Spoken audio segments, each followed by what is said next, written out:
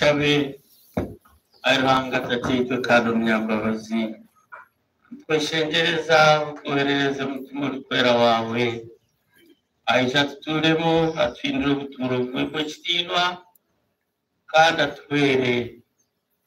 tubase kwehayo kube tumwa zawe nzima ombe kubukama bwawe makarageitu nawe tumahona atwere atabiconzo bitubikwetenga buri umwe muri twe bitubasise kwikiriza ejo myuga yitu twabishabantira umukama w'icyo Yesu Kristo umwana wawe merera akatete kamwe niwe na mutima urikwera arahangomwe ubusinge n'ubusinge.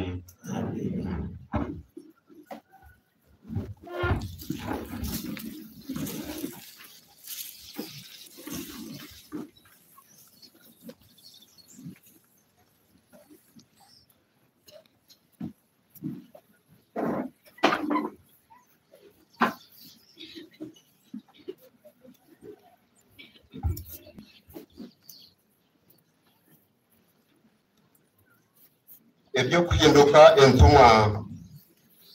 ishomo niturishoma umubaroha Pawulo entumwa yandikiye abagalatiya umutwe no kubanza akanyira ki 13 okwishyaka 24 manya mukahurira ebyamagaraganje agabandise nchiro mudini y'Ekiyudaya okuna higanise namani ekikombe cyabikiriza ruhanga nkateraho kukiwerekereza mukuna yonjire munonga umubyedini y'Ekiyudaya kabikiza binji abe kingano cyanje umubihanga ryanje yinire emigenzo yabatatenguru umuhimbo muhango onkaruhanga owanshoroire ndakazirwe akanyita ahabwemba bazize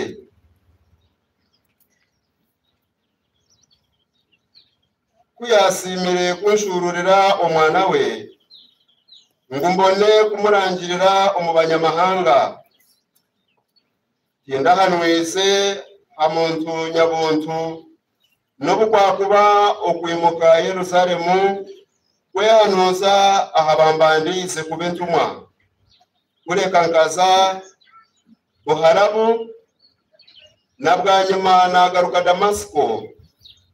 kuhahingwireho emyaka 3 nayinamuka Yerusalemu kureba Kefa naguma nawe okumara ebiro 15 kandi tindarebere nomwe ahazindi ntumwa kureka Yakobo murumuna wa Mukama ebyo nabahandikira nindahira ruhanga uri kundeba kuntari kubeyiha banyemanga zo mu byanga bya Siriya na Kilikiya haza ubwo kabanda kamanyirwe bigombe byabikiriza Kristo umuri Buyudaya ukundi kusha bakababahurira konka abari kugira bati wabire atuhiganisa ati narangirira enkiriza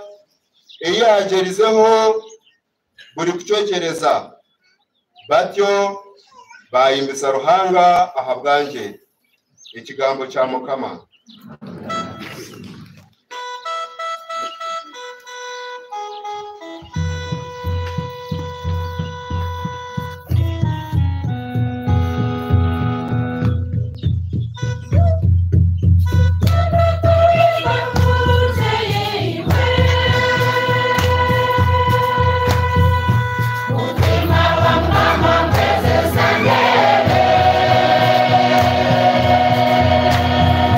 Thank you.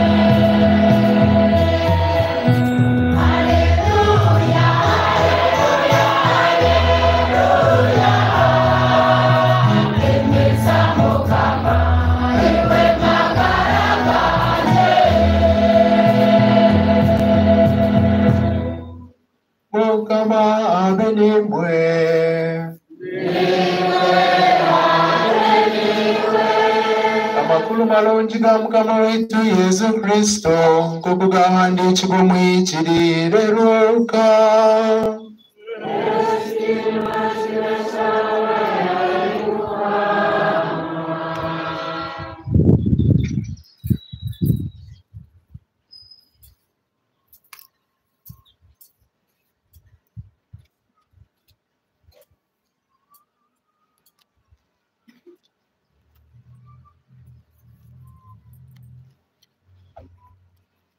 Ishome Evanjiri ya Yesu Kristo ko yahandikirwa Luka umutwe w'ikumi urunyerere rwa shatu na munana tuhendere n'urwana n'ibiri. Kubabire ntibakigenda Yesu yahiko mu cyaro umukazi uri kwitwa Marita yamutasi yomwe akaba ari no murumuna uri kwitwa Mariya. Mariya ubwo yashitama hihi n'ibigere bya Mukama yaguma nahurira ibyo ari kugamba. Rero Marita wabire narabanisibwamo ibiyabire nakora yagira ati, Mukama turi kureba ko murumuna wanje ari kunagirira gahereza nyenka ntabwo bishengereza mugambire angwasye. Konga Mukama yamugarukamo ati, Marita Marita oyemeriza umutima n'upfa kuri n'ibintu byinshi haze kiri kwetengwa kiri kimwe cyonka. Mariya we yatorana umugabo uguri gukira ubutunji ubutari mwakwa. Amakuru malungi ga Kristo.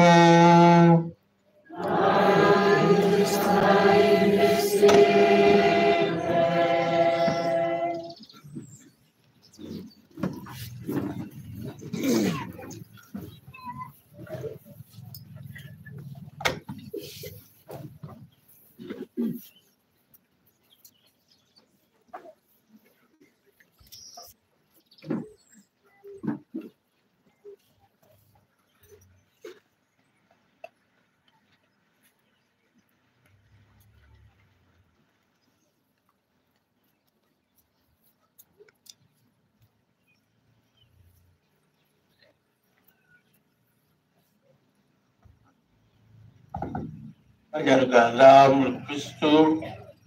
mwena munyikirize mbakire ukabanze nyakira abebembezi bitu honorable President Wagaba kwakire mu constituency yawe niwe honorable Catherine atwakire niwe twakire district na chairman LC5 niwe twakire sebo mwabire soni webale mwabandi akutamanya bikino byanyu mwenda nabakira niwe mwabikato nabakira webale kutwendera ishwati cyabikiramaye webale barundi mwe nabyo mu mukino cye imbakira kandi nimbasima webale mnonga imanyangurizo bantu rwa kana n'izuba ry'imirimo konkamari hayo abo kwikiriza kwitu kandi no kushendekeza abana abo abatekaniziwe abaza gutungisibwa isakaramentu rya komisiyo nigenda ngo mbashabe mutsinda twenda kugera izuba kandi kusime mukamarahanga abo bwoko uriya ruhembo uriya twere yakorire akabarabe akatesi cyonco cyo kuzara ubusumesi no muri mutima uri kwera kandi akatutuma ubutumwa ngo tube tumaze nk'uko sabana tujusya ku makuru maronzi kamatayo tuze kuba umonyo gwesi kandi tuze kuba umucana gwesi dawecu musime kuka kandi twejusye kuruwetu uriya twire kandi twejusye turi kuruyikiriza ine eco kurebera herizoba cya Pawulo umwikirire kandi ine cyo kureberaho cya Mariya ku makuru maronji isomo ryo kubanza turebe cyo kureberaho cyo mwikirire Pawulo mwikirire wewe nka atwegambirira umanike ukuruhanga yamukwasireho no kuyamuhindwire natwereka ngutariho ikirema amanigarhanga umritwi hariho ki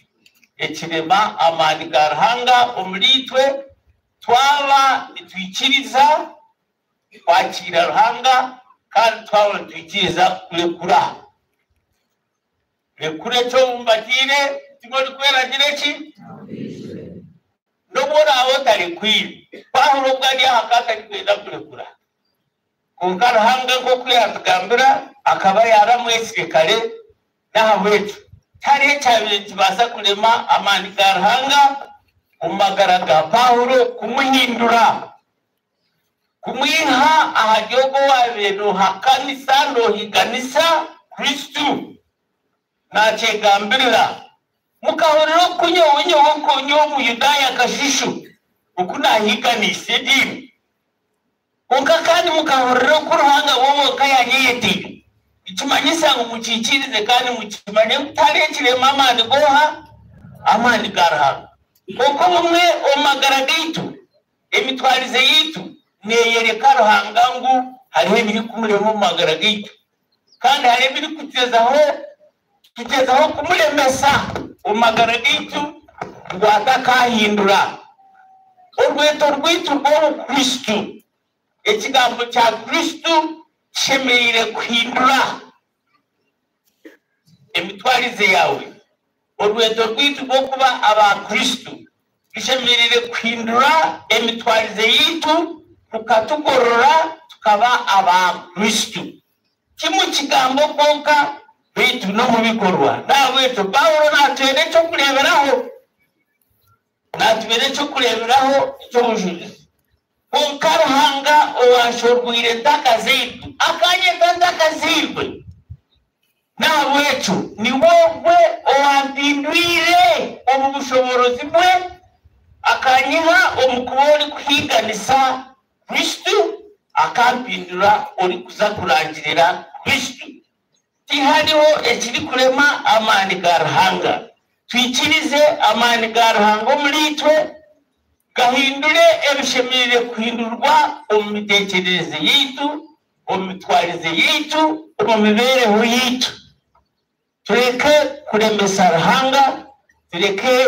kugangaza emitima kandi tukangira Ruhanga ebishemerere kukirizibwa omu magara gaitu. Okuwa yesirwe, okuwa tugira amagara masya kushemerere kukwikiriza niwo katora n'omulingo gwawe hatagira ekyarema Kristo, ekyarema amani ga Kristo mu magara gawe. Ekya kabiri eki Pawulo ari kugezaho kushoborora n'eki. Pawulo natugambira ngu yamazire kuhindurwa entumwa ya Kristo. Kuyamazire kuhindurwa entumwa ya Kristo. Taratumirwa mu Bayudaya akatumwa nkahe mu banyamahanga. Abayudaya bakaba batari kwikirizana n'abanyamahanga, bakaba batari kurengana n'abanyamahanga, kuko Pawulo yatumwa nkahe mu banyamahanga. Ruhanga akwise natwegesa omu magara ga Pawulo. Ruhanga tagira ki? Tashobora. Ruhanga tagira ki? Nitwe turi kushorora, nitwe turi kute engo zo kushorora omu magara gaitu, omu mitwarize yitu. Reba banywani banje barya kuba amazire kurugaho bamwe najya ino kingambire ati twamazire kuruga mu bururu abamwe twatandika no kurema kutaguhira no muriro. Ngo bibobire byowananga kunyaburo bwana utakaza kuhumuriro wananga ngabo kubabira byowana. Ati niwaga bayati no parami ati utaguhumuriro wananga umuriro yabo utaguhireyo umuriro wenda kuguhindura umuriro n'ubwongo omuntu wose akire kukwakira oteko tidaki otiri kodi nawe banyaruganda niye nango bashabe turebera hacyo kurebera iki Pawulo ari kwegesa turuge aha kintu cyo kombe kengo murireba rujimwe Kristo bwawe ukakunywanisa na Kristo wakunywanisa n'abagenzi bawe bona n'abantabengana zona. Omuri Kristo turigira ki? Turi kweshongora ngo turi bamwe ko tweshongoraga no mu mazima turi bamwe. Pawulo wewe kandi atugambira ngo Kristo kwiyatwesire yashenya ebyabire bijya hagati y'Abayudaya n'Abagiriki n'Abanyamahanga yabahindura omuntu we nitwe abwekito turi kwetera mu ezungu tutamwengo aza tutatamwe engo zenyeje tutamu engo zikumire tutamwengo zikumire za simenti egumire kushenya no kushenya yabwe twegera hari Pawulo turi bamwe. Pawulo muhikirire no mu baro yahandikire Abaroma umutwe ku 12 nagira ngo turi bangahe turyo mubiri kumwe kugira ki kwiyaho turye engingo turyo mubiri kumwe oka turye engingo zitari kushana omukono engaro nagira mutari kwetaga mukono erisho nagira mutari kwetaga kutu ekijera kiri kwetaga mugongo gwanje yo muntu nahabwetu Pawulo atwegese omuri Kristo turiyo muntu tureke kutamwengo engo twikirize Kristo owatwesire omurwezo rwo kuba abana ba Ruhanga ezingo ati yambe tugire ki tuzishenye tuba muntu omwe w'abana ba Ruhanga twikirize y'abana boha abana ba Ruhanga ekituri kweshongora turi bamwe mu Kristo twikirize kandi tutoreze omagara gaitu. Ekyakashatu Pawulo ari kutwegesa n'eki Ruhanga umulingo gwe akakutorana ngokoli yabo li mugufu yabo li mlengo yabo li muhango yabo li kati okoli kona Ruhanga niko yakizireki niko yakushorwire Pawulo yakugira ngo konka Ruhanga owashorwire ndakakizireki ndakazindu nikimanyisa ukabota kabire mlingo ukabota kabire mugufu ukabota kabire muhango ukabota kabire musiji ukabota kabire mugabira ukabota kabire oha yakutorana Ruhanga yakuzireki yakutorana kokoli yakuhindura omwana we yakutorana yakuhindura owe nawe tiwoli kagira amagara we ikiriza Kristo bo wakutoline nkokoli omwetabe nkokwegira ki nkokoli n'ebiconco byawe Ruhanga akakutorana yakweta nkokoli n'ebiconco byawe nkokubikizira ki nkoko yakuhangire omukyesho kye niko yakwesire hariho kundi Callist tabasa kunyeta ngumbe karugabo tindi bakarugabo ubundi atindi bakarugabo nawe nokweta hasi nahingura tindi boha nago nokwegomba ebiconco bya karugabo tibigira bya karugabo kuko nyine byanje nani nyetera kugira ki kubireba Ruhanga kakunda ebiconco binji nyine byanje binji ibindi kwetegereza ebiruhanga likwenda ngwarabemu kunyejunisa kubentu mwaye dabwetu iwori kagira amagarawo yeshijume abashigombe cya mutumo likwerane bagira ngo tweherere wayeherera na Kristo wayeherera umukweshengereza kwawe no yeshijume umagara gawe no rebe ebiconco binji ebyo ine ebiruhanga yakunziri Ruhanga twena akatunda ebiconco binji kinaenda kubashomerera izoba evanjili egira ngo Ruhanga akabaha talenta buri omwe kuyabire nagira ki niko banjire ndi kutugira mutyo gwa Matayo mutyo gwa 5 akagirika 10 buri omwe kuyabire nagira ki tali kwecho tali kugira ki Ruhanga tabasa kwaninga kushabicho tali kubasa nabwe tumanye ngo Ruhanga akakweta nkokoli omubiconco byawe omuburungi bwawe omubiconco byawe nikwari kweta kandi nikwari kwena ngo akutume nikwari kwena ngo akwejunise nabwecho ubyomo muritwe abana abazeire abakuru twena nko Pawulo yayerebera kemanya akamanya biconco bye akamanya Kristo yamutumira nienda kubashaba twene tweshijume twerebe biconco bitine twerebe Kristo ari kutuma kandi twerebe biconco okutuli kubyejunisa kambaze abine biconco byo kuba abazeire muri twirimo abazeire twirimo abine ekiconco cyo kuba ki abazeire weni mwe bazire mwe bitikiriza ngo eka nibwo musinge gwenki nibwo musinge gwekerezia konko eka nibwo musinge gwenki babana weni mwe bazire mwe Ruhanga yahiro rweto rwo kuba bazire bino mugisha ari abari kubegomba binji ari n'abari kwegomba kuba bazire batari kubasa kuba bazire konko imwe Ruhanga yahiro rweto rwo kuba bazire mwete mbashabe muri kagira amagaramu muhikirize urweto rwanyu rwenki kuba urweto rwanyu rwenki muri kagira amagaramu abazire mugezeho koko muri kubasa mwikirize urweto rwanyu rw'abazire abana banyu abo muri kukunda munonga ababani cyo cyabareta ngurebe n'abantu ko baratumye go formation ababane ko muri kubakunda munonga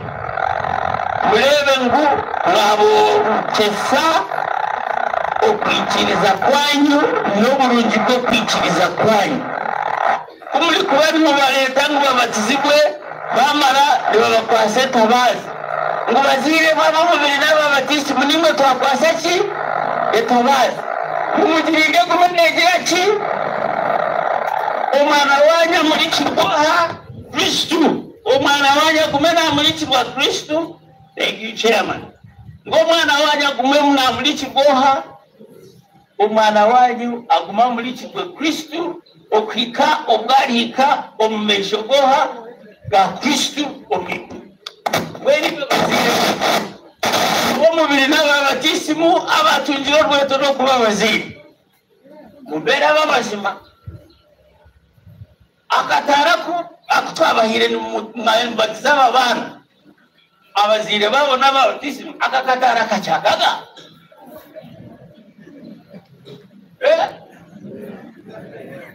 pulire bamwe nibasheka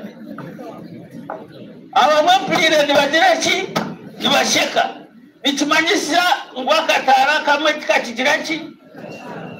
konka muneke mbakopesi akatara karara ubwo akahembere Kristo acyariho takabura Daweto isho wa Kristo omukiro tukagira magara akatara kawe kakaraza turedu shobodire ki kongereza katabaza ngaza kumulikira abana banje konka okagenda ni kando okoro mulimo gwenki kumulikira abana akakatabaza nobora akatwali oleke kukehereza kusha okakachijiro kwe kakalema okoro mulimo gwabo niyenda kubasha abaziremu nokwekora heri izoba iya mabana bakufu manjija cyo mwana ojuye sapli kaba ntandika kusomesa sapli shomari kizaranga pati shomere shara ya kizaranga pati abamwe tukatuchira abamwe tukatugira ki iyo mwana we shomere bikorwa byo kushomerwa bikorwa byo kugira ki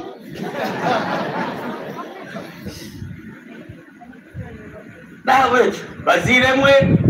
abo mubiri n'ababatisimu abari kufagana haryo rweto rukuru rwo butuma rwo kureba ngo omubana banyu mwababereta bazi niyenda kubashaba tuleke kujya Kristo zamanyi akatabaza mayenda mukwate yana katadobo yaniki mwaba ni mushomeshara konkano shangu neshare ringenda zikarema akapapura waendo kaleko muyagafara ni kukumani kutere bupapura ngwinjo mudechita bazire mwabo mubiri n'ababatisimu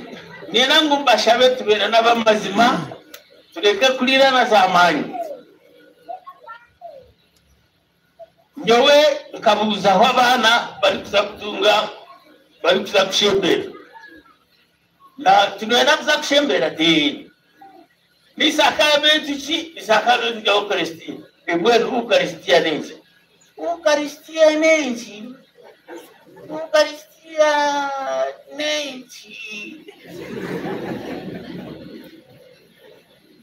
Eucharistia yanga abanda mubuzo twana we cyokora kabonere tire rero nyina atari ati umwana tubaza kushaliza tukumenya kabonere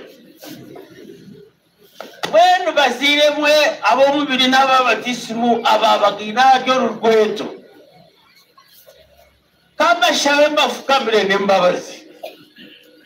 muri kagira amagara mwe eje tabaza tujikwate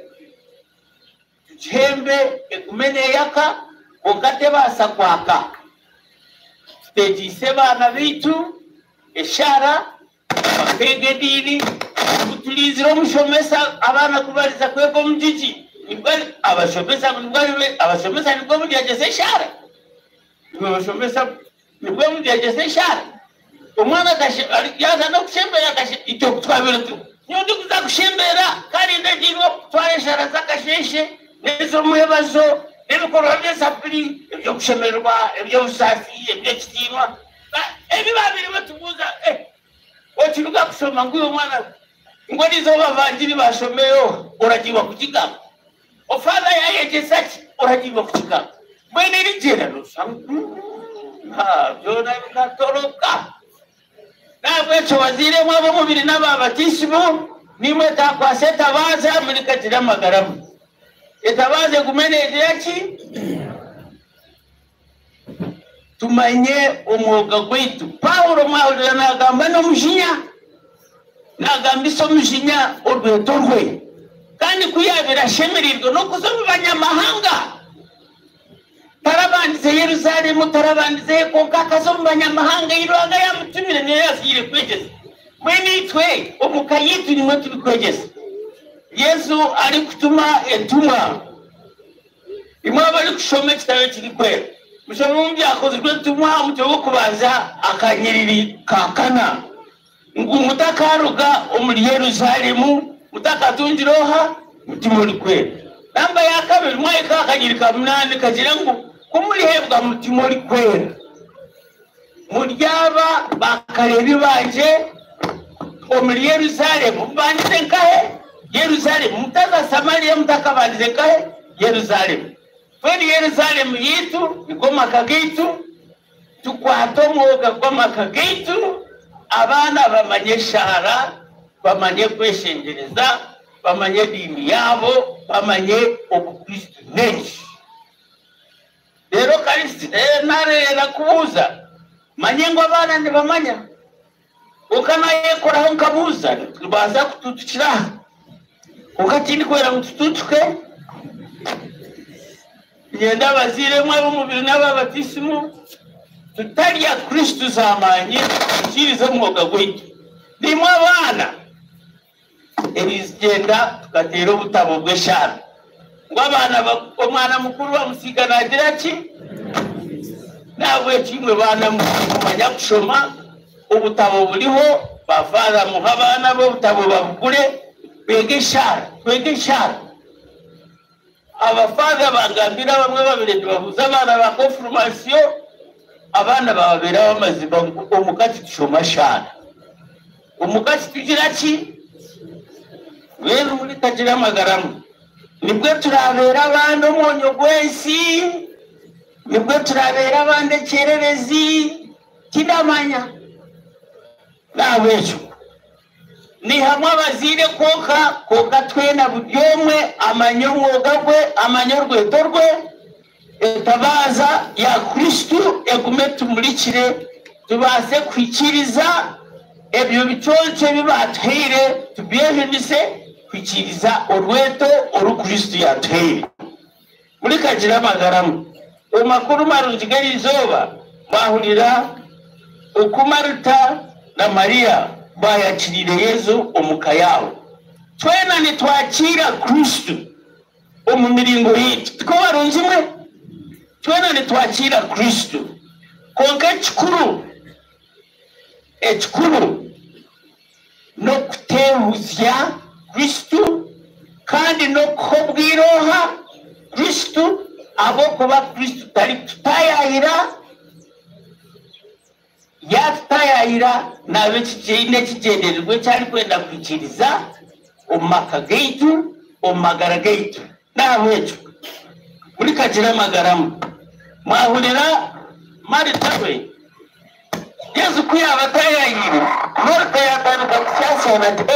atwito kumushinja tiyagwa atoku yaza kulia cheo kuyaza kulia chiyata kuyuka na siyana Maria we yafukamari bya Yesu atkamplifido kumushinja ekiyatayira ile kiyaturetera nawe yenda kubashaba barungi barahanga mu mwene twegere ahari Maria icyo kubanza twege kwikahehi na Yesu tayayira umiringo ni natayira masakaramento natayira makagitu kubigirira okuturu kumakira yabura tumubwire tumwecengereze tumubwire tugire ki tumwecengereze ecyakabiri tumubwire tumurikize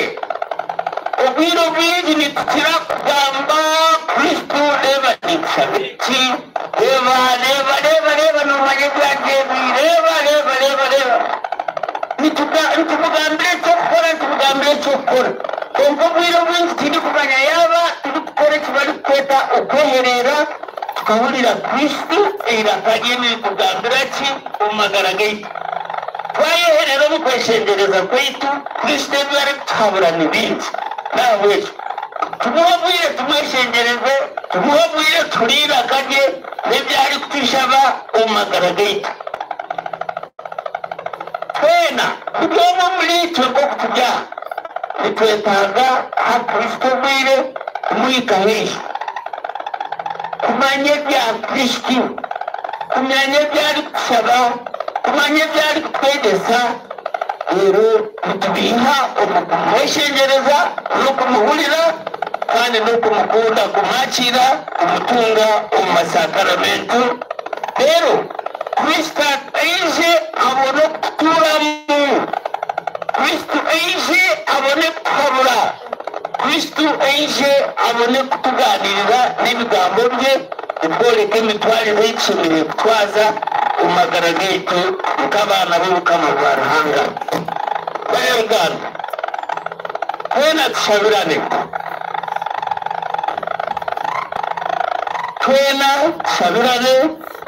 twanguhirwe kwakira ibicucu bya mutima uri kwera urikagira amagara mwe tokagira ngwiwe tokatungaga ninga ngwiwe mutima uri kwera akakusera Pawulo bwikirire umubarha yahandikira ukurido rwo kubanza ibara yo kubanza akanyirika mushanze nahagira tihariho cyonzo cya mutima uri kwera ekimugizireki ekimuzirwe ebara yo kubanza bandikira abakorinto umutego kubanza akanyirika mushanze tihariho cyonzo cya mutima uri kwera ekimugizireki nawe twina n'ibitondo namba ya kabiri twabari tugarukamo ukwikiriza kwitu twaza kugarukamo aba bari kuza kunyisiza konfirmasiyo kutugira ngo nimwikiriza mutima uri kwera ukamarwa amagara uri kuza kubaherwa umurimo w'umutano ubwoko tumazamuhira wakiro cya pentikoti imwe nitwikiriza ntabwo icyo tariho uwo mutima uri kwera yaserire utaraherire ibihembo ntabwo icyo twangurirwe korora mutima uri kwera atwebembere atwere kubituma nzima za Kristo tukirize imyuga yitu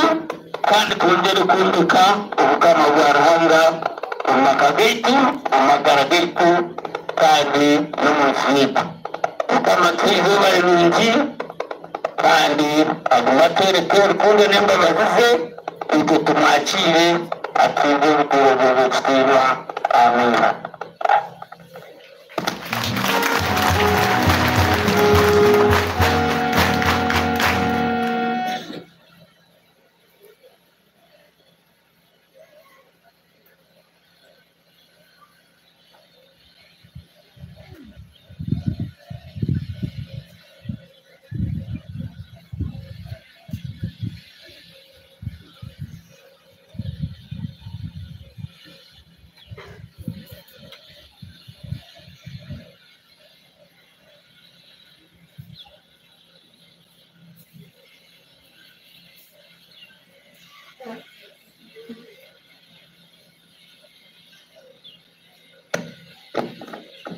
aza kubasha abantu twemerere tugaruke mu ndagano z'iki sabatisi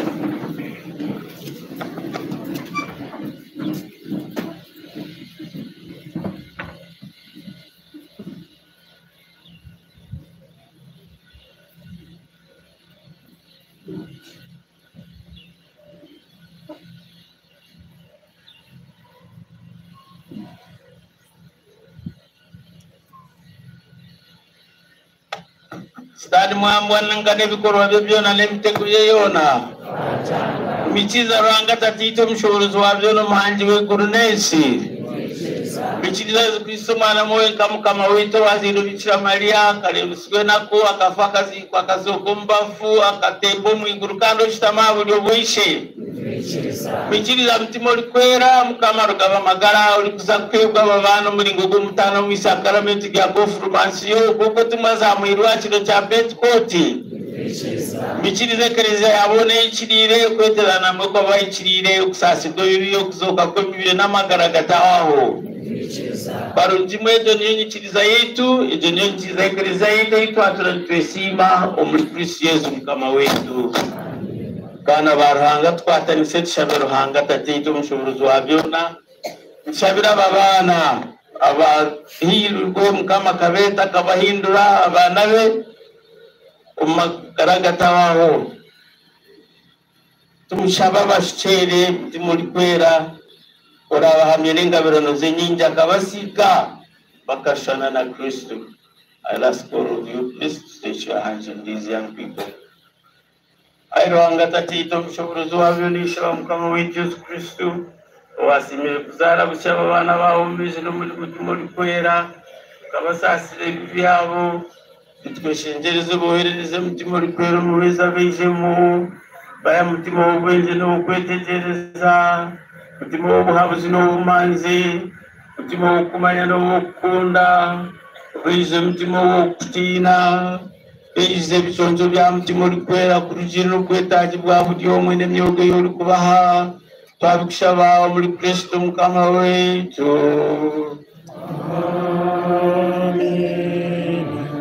Zakushaba abana kuko batekanizibwe batse confirmation.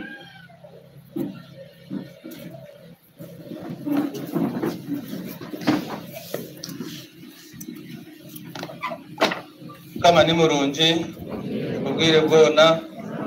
twayikasha kutunjisa confirmation azanza kubanza twashaba mishibenka bamwe bateraniza nisho barahamisha abandi nyuma kandi abo kujya takavuka inji uraze kwata ahabishye ibonera bo kasendamira rero kuri mizi bana rero bwana bojora bakwateho ibonera bo feri n'abagabo kugira gucurera rero mwakire tumurugwera.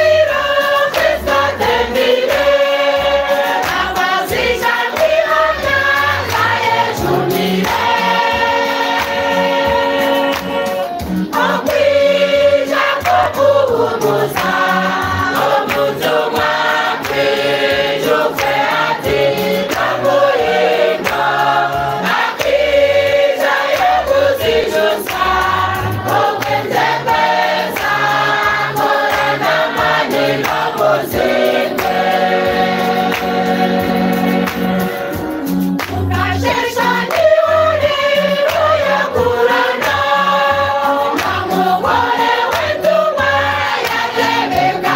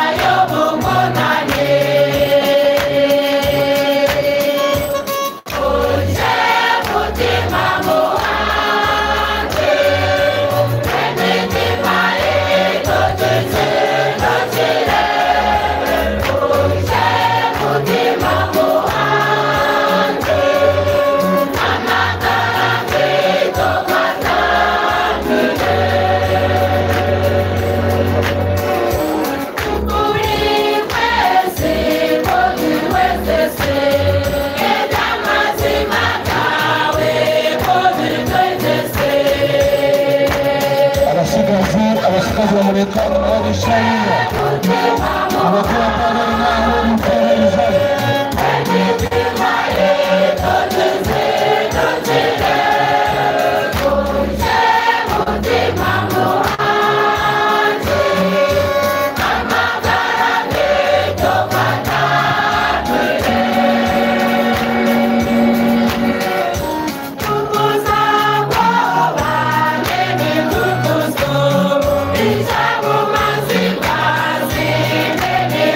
It's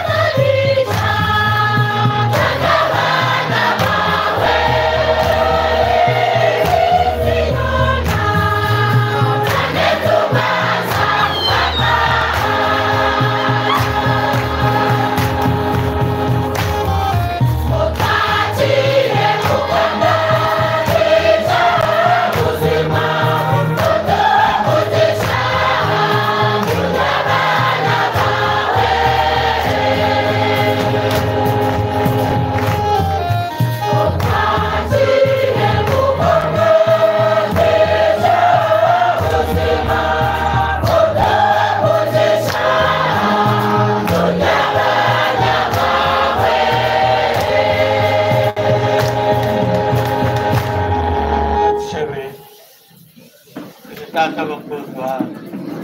Semuranga dati lumshol sa kumwe. Kukupichisa nupes kanupunda. Berkume mchimawe tibabimwe.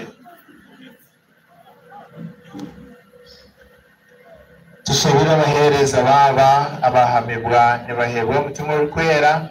baheza kwamo mukwikiriza no muri rukundo borecho mitwarize yabo kubajya ba Kristo mukama ayi mukama twakushaboturire shabira bazire babo abo mubiri n'ababagisimu ababemaho umukwikiriza bagume nibaborekera mu bigambo no mu byo kureberaho bano babone ukuribatiro mu kirari cya Kristo Mukama ayi Mukama twakushabotwirire shabire Kiliziya yona ya Ruhange kwera Peterine na Papa wetu Francis no muri wetu Callist Rubaramira n'abarisa benshi yona ejo Kiliziya terano umutima w'kwera ehanguhe kandi yongera mukwikiriza kumwe no mukundana okwisya omubukamo bulija ayi Mukama twakushabotwirire shabire yona abantu bona abino muhanjo omwe kandi shomwe bamanye ko bari bamwe atariho kushorora omunganda no mahanga aza bashirire n'umutima gw'amazima obukama gwa Ruhanga burimo businje no kushemererwa umurimo mutima uri kwera ayi Mukama twakushabotwirire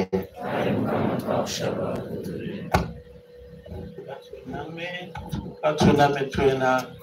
ubyumwe umutima gwe asima Ruhanga ana mwanzuro n'isharayi cyeteguce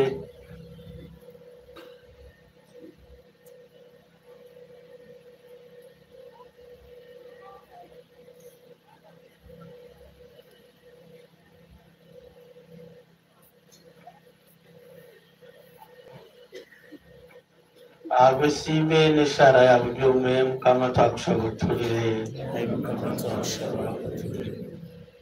Kamuranga tatitwe nk'abana bawe tusima twebaza nsaba gutunganirizwa irete Bikira Mariya umuseri wetu umatubere cyo kureberaho kandi atutunganirire twena twate umukono nk'abana be mwe twagwirwa kuririra karyawe no kwikiriza byo kunda asinje Mariya yojere nema mukamalelewe ukayobwa umugisha ukira bakasibona na Yesu mwana wenda yakayobwa umugisha bari umwishije na Ruhanga ushobora abasisi bene no nakuka kwitu amina tujire Mukama twamuletera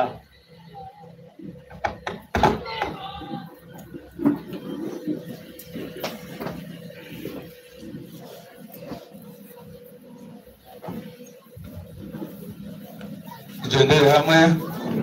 kama Yesu nabakunda twaka boko zaye mutisho yitu tuzakubanzana n'abaronde azana azakubanza yishi kubabwo bazaho abojo uko kwatero guteganira amanya babatora nyine rero barugaza kwizera umusenta zitu rero senta zaza kurugaza kwa nimbagambira rero bazeho abajeni kandi abajeni bakwatira katemere icya pastor muri C5 kandi zimitisho yitu ejere na mutima gwa rukundo abishti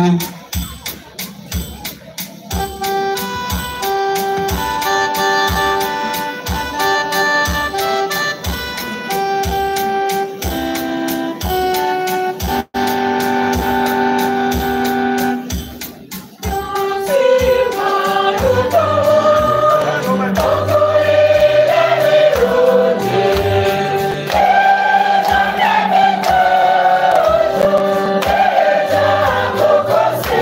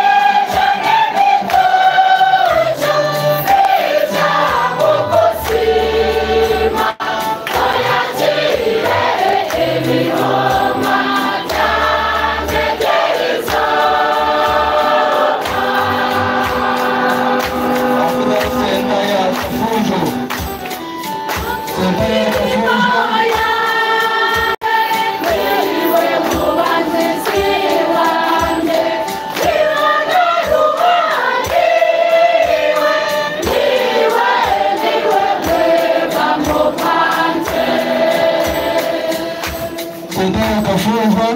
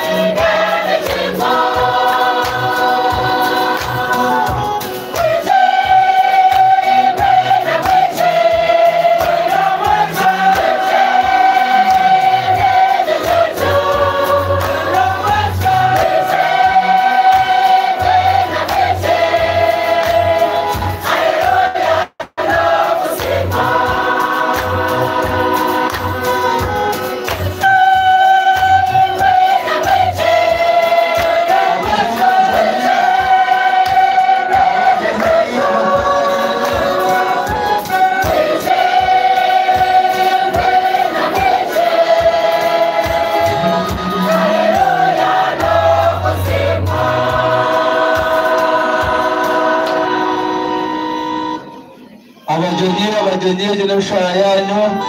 kandi nangwa n'abantu nje kubatanisa n'abageni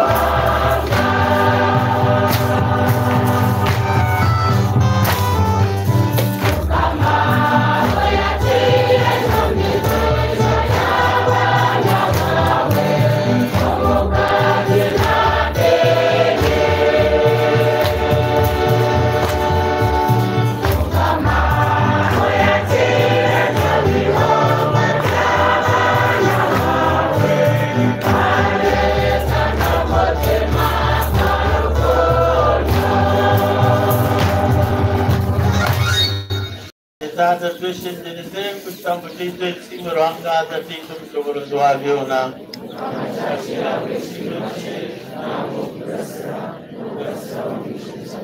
kamaranga tatito tweshengereza oyakire n'imbabazi mutije y'abana bawe kandi baye kushana na Kristo mujini wabo bamuvira ubutishya bagana kitambo cy'uburokozi bwe buyatiretire mu bushemere bwo kutunga mutima kwera bagushaba muri Kristo mukama wetu kama bene imwe shimtima yanyu sima mkamaro anga wetu kama tatu kwera rango mshozi wa vero kile kuzimazi machichiri kandi tsunjaza nicho kwisya kurokoka tekwetera na mukama wetu Yesu Kristo kusima kutosha na antona Kristo niwe yatembera mw'iguru akashitama mkono kwa buryo akohereza mutima kwera abantu abiyabireze kwindura abana be nko kuyabera baraganise nawe cyoka Petero na kabona kwinira umwimbo go kweshongorera tera kandi ko kushemerwa hati nebiro byona tukumize tuti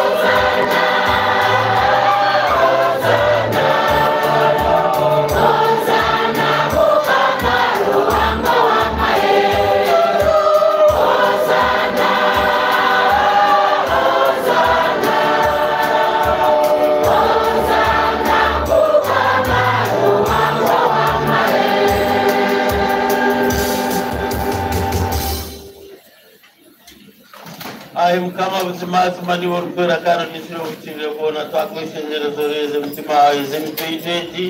iduke twero mujisha kama ya mukama wa Yesu Kristo ubuyarara ko yamagaragaza kwato mugati yakusima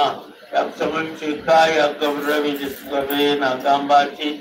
mutore mdio mwena panyogu nombere kwanje ukuraye weyo bahabwanje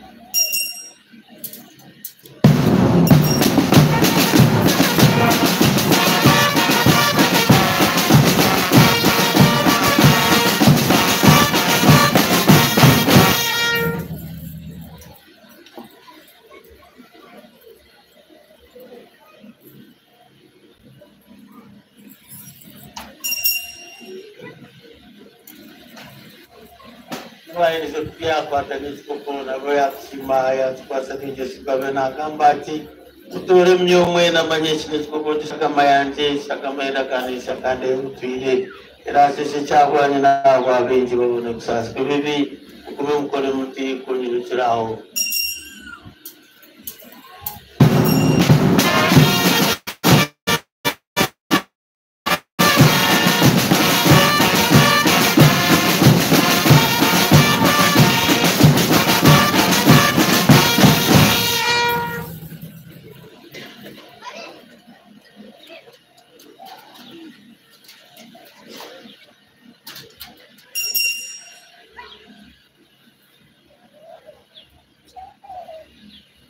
atwakire ibanga ryo kwikiriza Mukama Yesu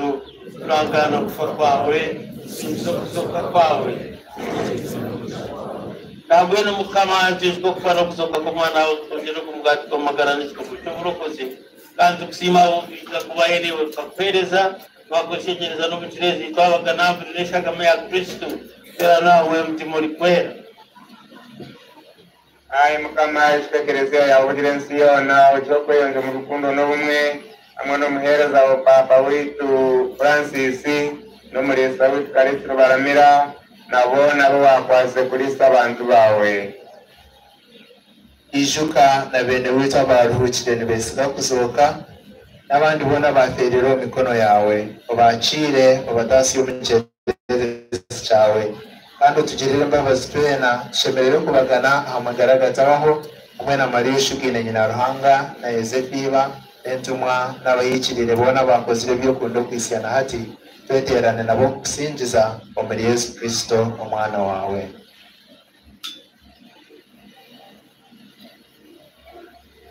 ahago hamwe nawe kandi umiliwe umwana mutima uri kwera istina no kwisiba byona n'ibyawe atitoranga ubushobozi wabyona obusinge n'obusinge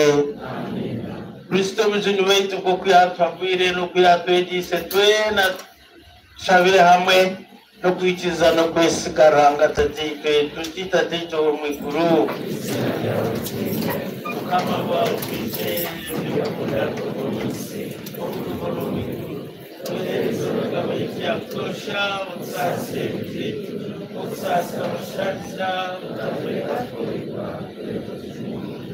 kama twakweshe tunaka bukono tuno sinjo magaraga era bukuba tukamani kembabazi zawe tumutosha tubembe bikanshiro nataba nkokona ngo tegeze n'amasoko go kushemera go kwira ko muzini wa Yesu Kristo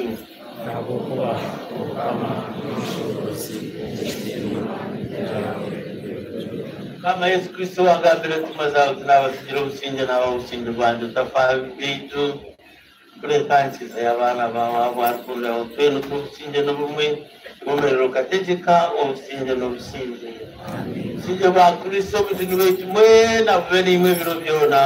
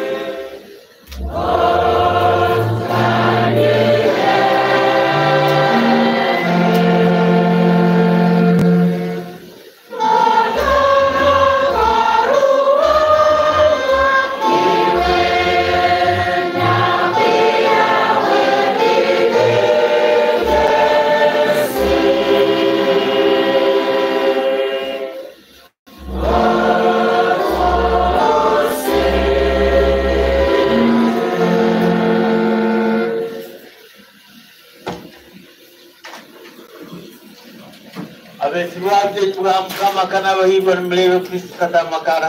n'umurebe ya hensi ayimukama twise mbere yo kotaho mwanje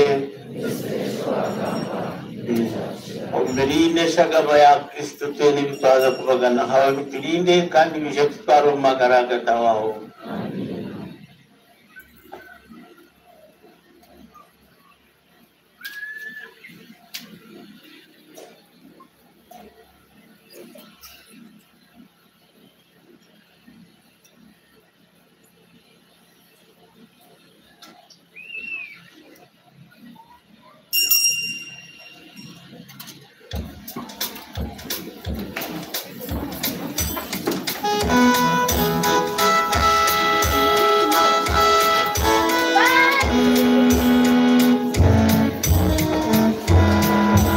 kawe okushembera kwakira Kristo mushino wito musakramento ya Eucharistia bueno umukerera inisukaro mpunga bigoroka abaheza batakubashanga takamira namisho twena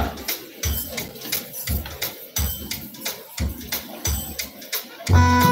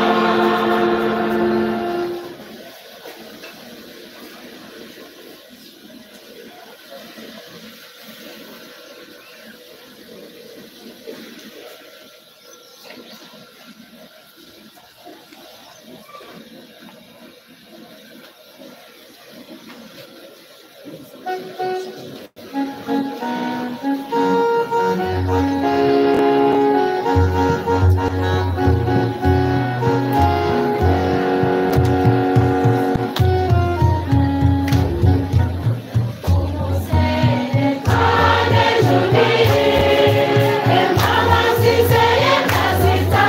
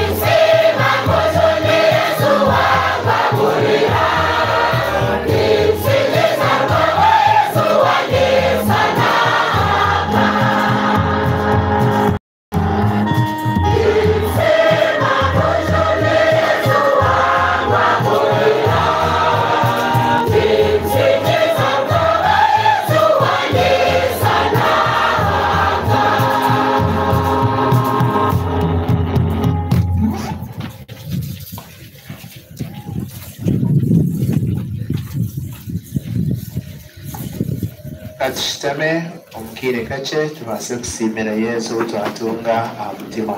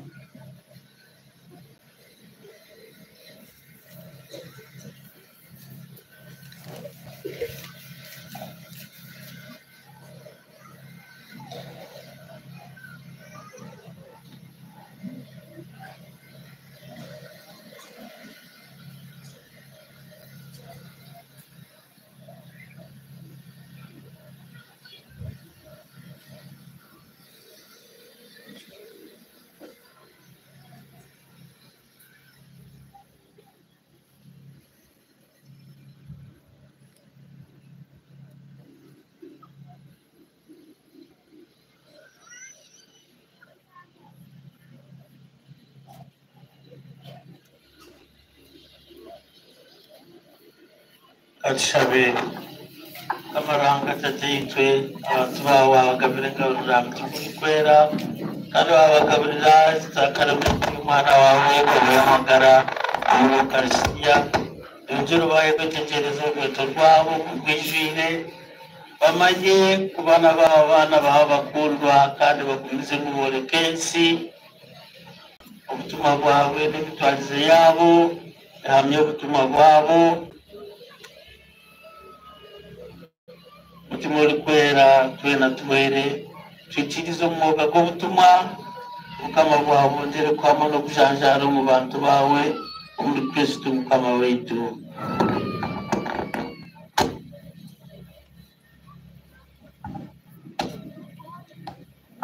Atame mukama ni murungi umwafuka mukama ni murungi bwana kandi kanshube ntwara umugishogu ogukusima mukama ruhanga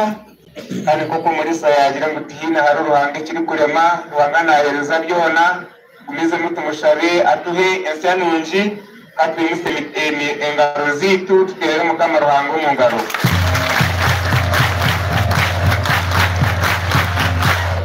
Umulisa we bari kwija kwihangana kandi kwikiriza umurimo gwawe kandi no gukora kurunji twakika tukwatanyise twena kugira ngo muringo gwe mwakire turi kumuterera umungaro.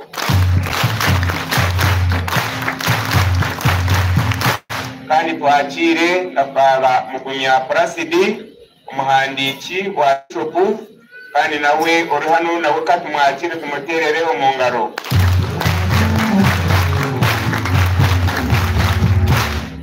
Na buryo na munonga abami b'ubutegetsi bebemberwa ba honorable bitu nabo katubakire tubaterere umungaro. Na buryo mwe barungimwe umuringo gwe yayakirwa aze kituru mukama ruhanga yatugirire mbabazi kandi mwahurura mu cyegeso cyo muri sari kugira ngo nubwe tara yawe yorara ukaza umucumiki agizireki ariyo ukutumike tara gizireki wakiriho nubwo yokurara ozeyo umugambire utakatara kanje ni nyenda mukacukonkwase kacumike yone kaza kutumikwa kandi chabe mukama ruhanga ngatuhe ensenunji mbenu ekitwazaho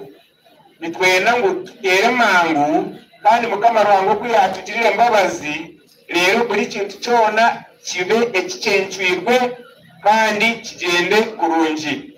Nabwecho niza kushaba MC narishi kagambiriza w'irizuba atwanjurire ekitweka ekyaza kurataho.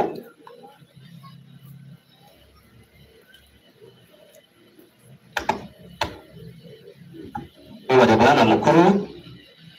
my Lord Bishop religious leaders aba government mwe n'abajyaha mukamara abakunda mujana mutima rukorera uko bashaba uza kugenda nabwire for the interest of time mbuga hego habonire mukamurukirize once again dushobora tusima murisa watwendera obibujanye nitwe bicira Maria kandi akashuba akatabana bitu umwigana rya Kristo moje tukitero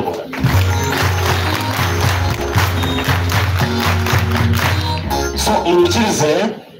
bajuru abantu babiringa bashaka bakwa baryanite ambaze honorable Wilfred Wagaba member of parliament abantu wa East and chairperson wa lands abakabare diocese stand up nje tusime honorable Catherine Rubaramira wa Bojinji kandi umupasi mu nje y'umupira nimemera bakutera umungabo Tanzania leo simushanga shija baba tata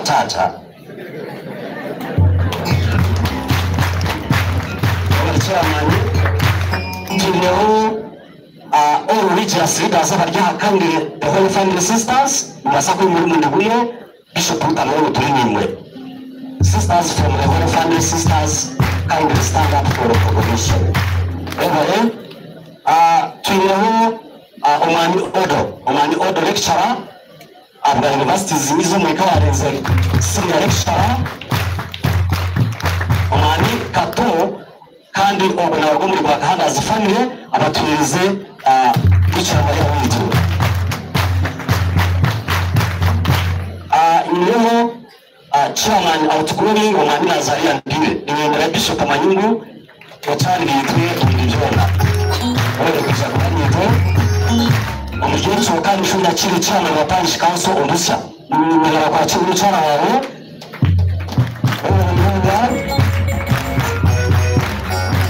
abari urutoki chiko ngabo mu chama ni usifri omwami Joseph Wanyamjura n'abandi bari kunsima and other councillors speaker abagundi tulizoba ni mshoni ni watatu ngozana ni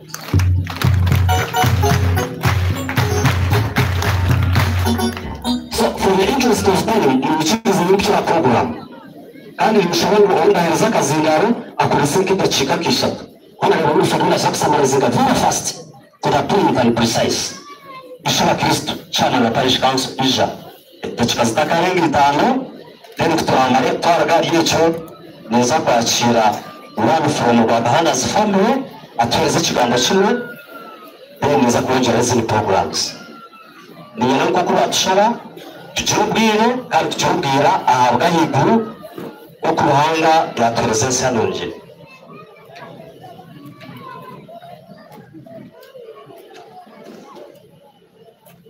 wabale musi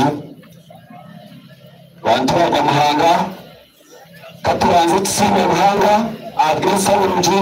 enyira twegeza ibuba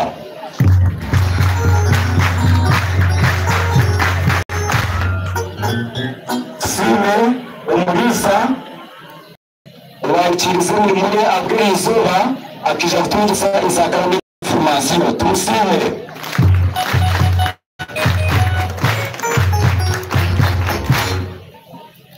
Lord Bishop bwana mukuru n'umuyobozi wawe abemembezi abanyadini members of Parish Council abayaha abantu ba government arizozizuba babona n'abumpi shumahazi abakozi mu government abayaha abikiriza umukristo ahabwe izuba ab'abakristo ba Buhara kandi nabwanjye gacamana wa Parish Council no kusomerwa kwa mwami okurengine kwakira Bishop wa Kabale Diocese muri Buhara Parish 2016 yo kuri 11 2023 ari kwikiriza isakrament ga information abarundi bishashira na babiri umurisa uri baruhereza umuparishi ya Buhara niyongera okusima umurisa abo kwikiriza ukija kandi ukahereza umugisha ukiguranisha ya Bikira Maria kandi ukamutasamu aho mukama wanga akongere imigisha umurimo yo gukora umurimo amaze nyongera okusima abebembezi mu Parish Callist na timu yakora nayo ab'impunguka zitakashana okushyira mu runga okumariza ijoro ya Bikira Mariya kandi ikaba yigurwe n'izuba nimpisa okushemererwa kwanjye no kushemererwa abwa family ya late Pascal Rwakahanda owashoboza Parish utwire kishani cya Bikira Mariya nishaba Ruhanga amwakire kandi amuhereze obusinge kandi nawe kabona abahereze omugisha omubarikora byona bebemberwe Madamu Emre Rwakahanda owajukirwa omwagato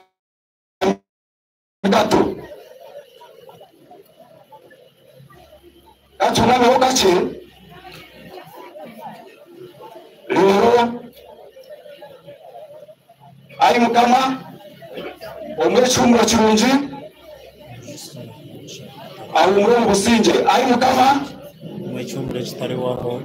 umuso mu promotion akarerara mu businge ari mukama umwecyumuro kitari waho umuso mu promotion akarerara mu businge nusima ubona abatireho agabo gona bake hariho kugira ngo tubarize ya Bikira Mariya kandi iriza tukajigura rero tukateka bo mzee Bikira Mariya mwe bari munonga Ruhanga abahereze n'ishaje ari muri gukora kandi mugunezemo no kwereza ikiriziya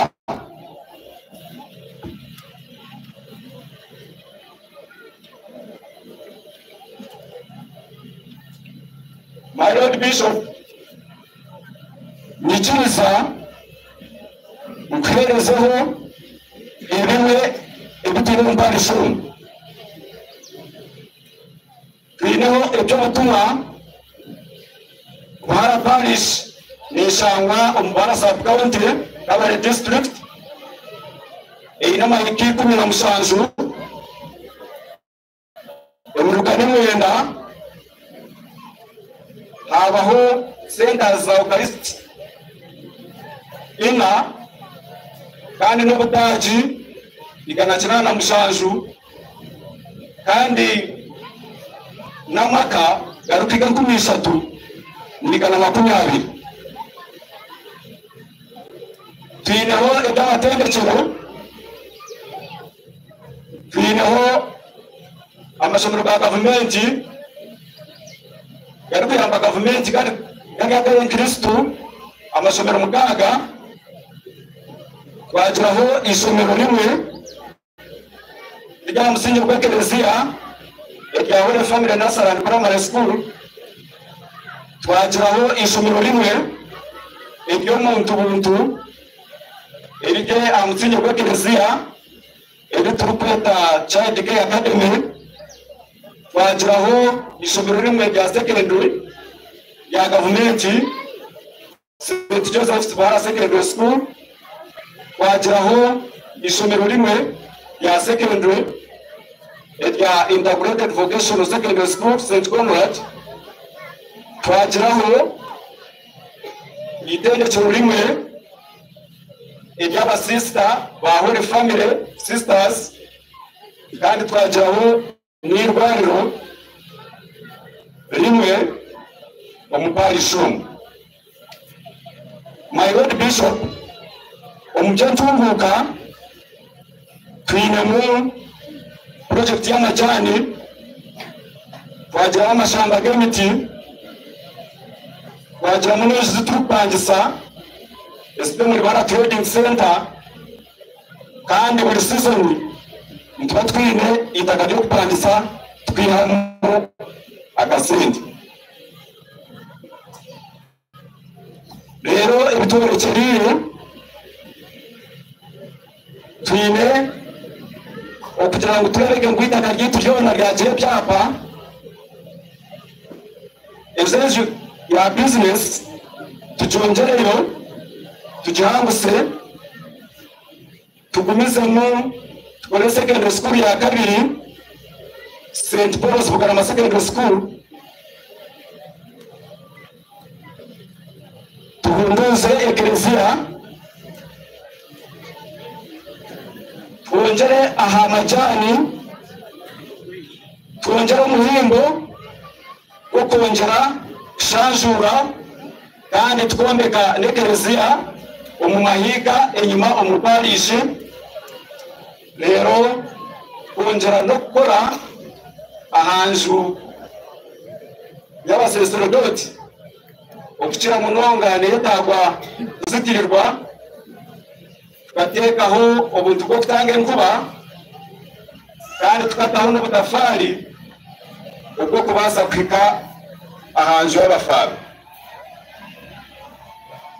Rero twerekerire okugarura busya Kampala Buhara Muruka abo kurakurana no kumanyikana umuparish. My Lord Bishop, ebintu bimwe ebicyatera umutwe umubara parish twinemo ekizibu cyo kubentambura abantu entasa nyinshi umumaka gitokwe. Rero kandi icyo kiretera abantu kugaruka inyuma umubyo nturuka bimwe na bimwe. My Lord Bishop, abo kusomerwa mubonga kandi na rukundo y'abanyarwanda bakwimire bangira ngo kwase ebahasa ibintu kuza kushaba chairperson wa finance akajinkuru kwasa ababa Kristo ba Parish Council ba Buhara n'ibindi bya Parish Council.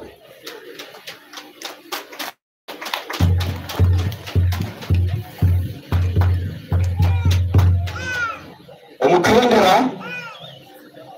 nishabura bangizi bwa mutima rukwera n'imbabazi za ruhanga kugira ngo atwongere atwamani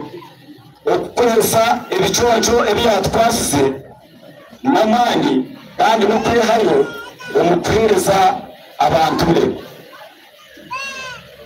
Najya ndasimire abagore b'izuba nimba nabarya muzamanya nimbasira mulonga kandi n'abakwaya ahabwa izuba. Ubwo bw'ubutumwa bwa Archimandrias abwa Parish Council Holy Family Buhara Catholic Parish. Major Chairman of Parish Council Omungaro. Our Chairman Kora Okukuvukaza. My Lord Bishop wikiriza turuza mu program konka abakazi abakristo bakwiriye ekicoro cyo kimucereze. My Lord Bishop rero tumize muri program Musamo ebahasa y'abakazi abakristo na nikushaka muri misa ojakire bari munonga na nikirize yete orukujo cyarwa kahagaze family istakato short and precisely to the point then turebe twakwasa ubwire nobere.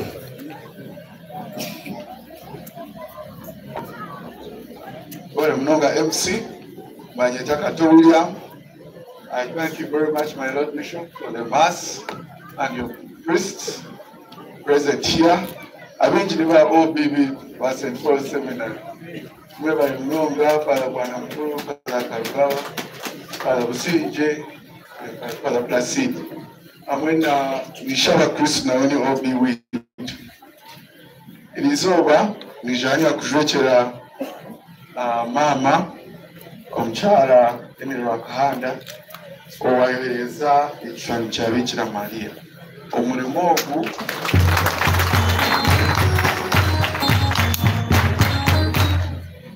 ogu gukatandikwa muzeeyi Mwami Wakahanda kandi yaguyekera omukyala hamwe n'abaana kandi tuzagumizamu tukukora. Twahurira kurengwaro n'endijo parish ya Parish ya Muhanga side za Kisoro uko nayo mu wiki ezitari nyingi tuzakuzayo tukuze mukoro umurimo wo utushabire mwikiriza. My Lord Bishop mu bantu abaturi batuyamba Umwami Rubaramira wandeta akoze umurimo muhango na nikushobora mireba kurebe kandi nka family tukashitama twareba ngo mu bantu abatuyambire munonga kandi abo turi kushaba. My Lord Bishop wasima bagumize munogo murimo ogwo ni Father Ignatius oba kumanga Father Chocolate. So my Lord Bishop, if it pleases you, Father Ignatius abenwe coordinating umurimo ogwo rero nitwe tukore ibindi byona biri kubasika. Umurimo gw'ampa kigwangui ogamba bice amukazo wanziri Bikira Mariya ukananisha kwaya etoro kesho moraka aho kwashwe nkuru yona kubyaremye muzeyi yatoreza Iforoza Kahama erosho nkuru yakwa tumurimo ogwo kutwegesa edini oku My Lord Bishop wa Kigamba yatugese cyeshongoro kimwe kumuramwa y'ibigwi the decades of the rosary ngumu shongore cyeshongore iki aya twakweshongora the last decade joyful mysteries ngo ujura shoka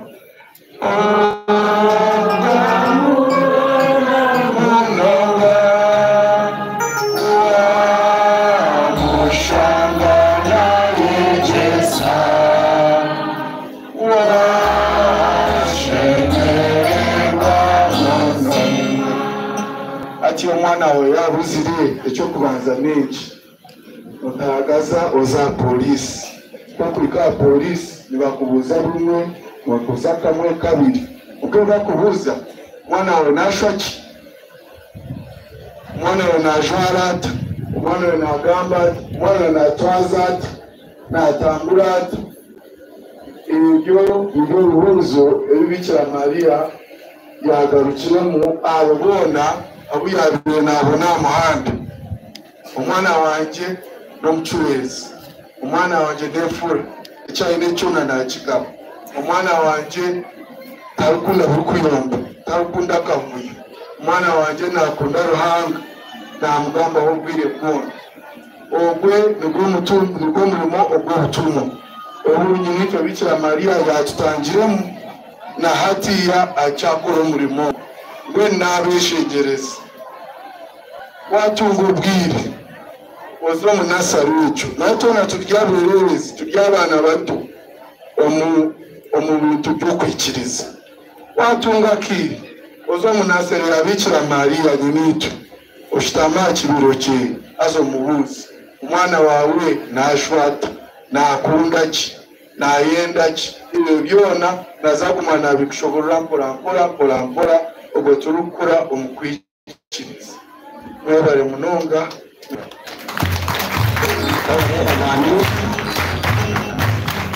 mwebare kato kubw'umuntu bakahagaze family munyikirize muri kutera appointment cyama Nelson 5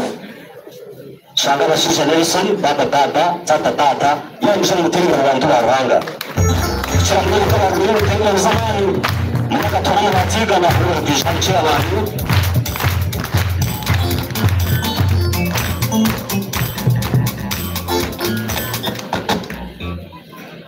webare munonga munywani wanje maso ceremonies kandi ndi master w'itwesho rya Rwene kandi twere kujya mutukoreza za mutingo my Lord Bishop kandi uruhangaye mbere rizoba ukabasa kwikanu ya buhoro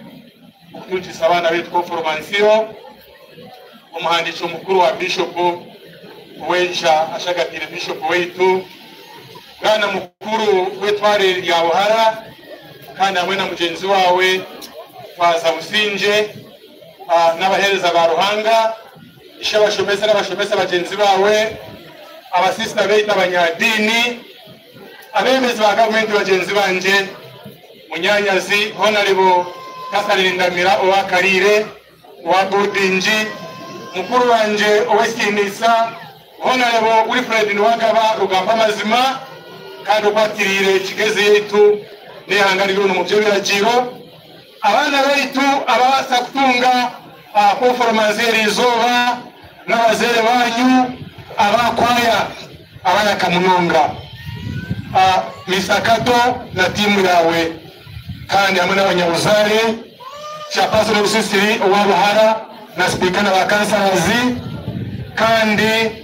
yedi master wetu edicha wetu wisho mu bihete runje ya Buhara abantu bena Buhara batona bakuru mu bitimisa byanyu mukama n'abakunda elizari ya mutano Ruhanga yembera umulisa wetu Bishop ya Uganda yosezi Ruhanga yamwembera yaza kwekanu ya buhoro kandi atujisa abana wetu conformation nyaboneka barujwe mu mpase nakari ko kushemerwa n'ingabo nyinji sino Ruhanga tumuterere mu ngaro munuka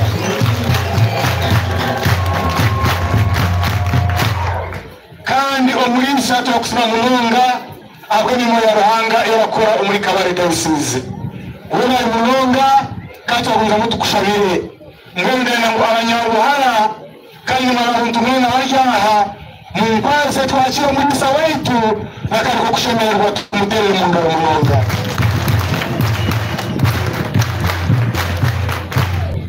bwana mukuru faza karugana Callist Field Marshal wewe enemy wako mu Parish na Buhara winasozora ruti bagenzi bawe turakusima kandi kuko bazose muri bakigamba nyeyo ukwanga bashobora tukagenda mu misho ariko nakoze ijoro muri bone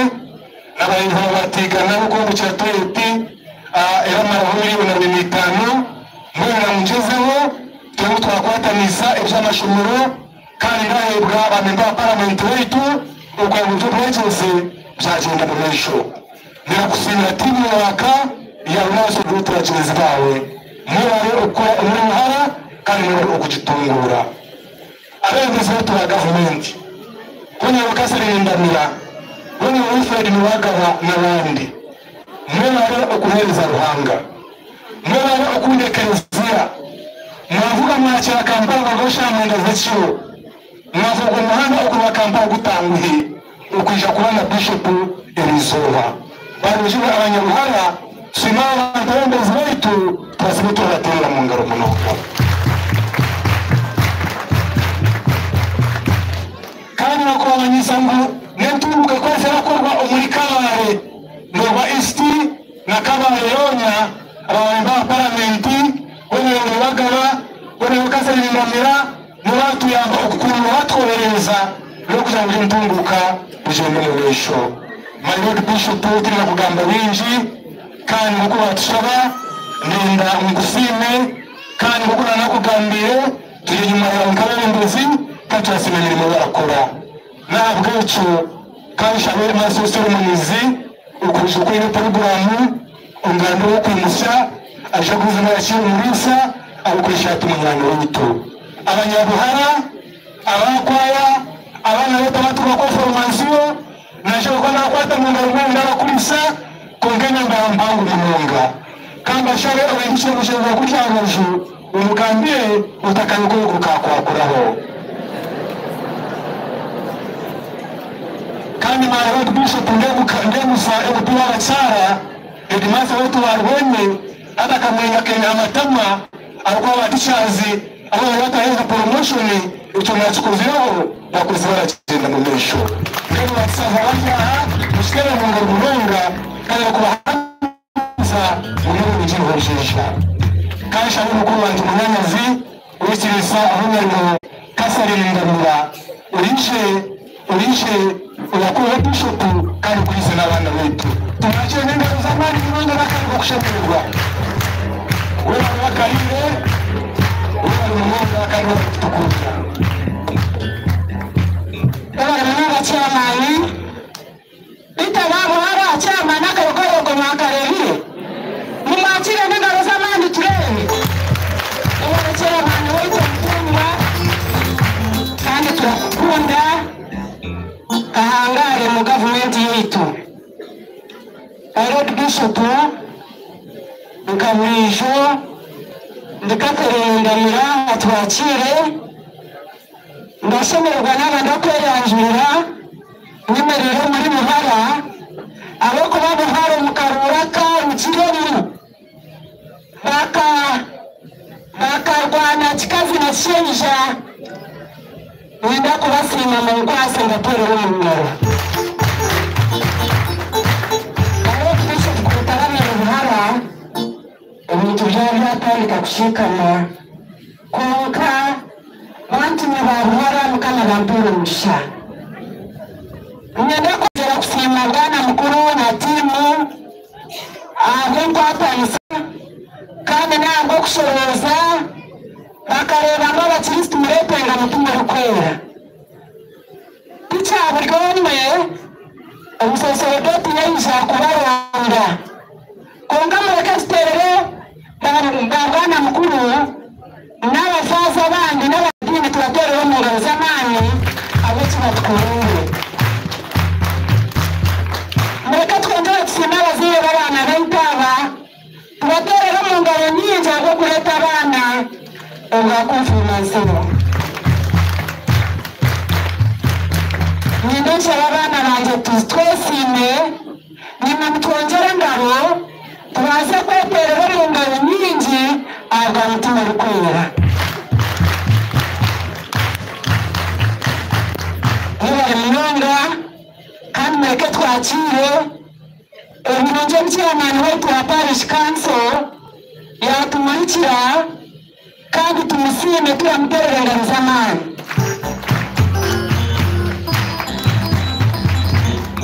ababikira Mariya murabe ababikira Mariya mureze kuko n'abanyabikira Mariya wena mureke tuterere hano mu ngabo cyakorwa wowe no kwesima kwango uko mukazi wowe munyabikira Mariya yamwihire umukabura uko bohire kandi faga bwana mukuru n'inzira yanyibwa ukubagambira ngo nanye kunanga nyine mutwenda kutaho mu nzu ya mama ebitambara byonde bibunziremo bimwe nabiguzi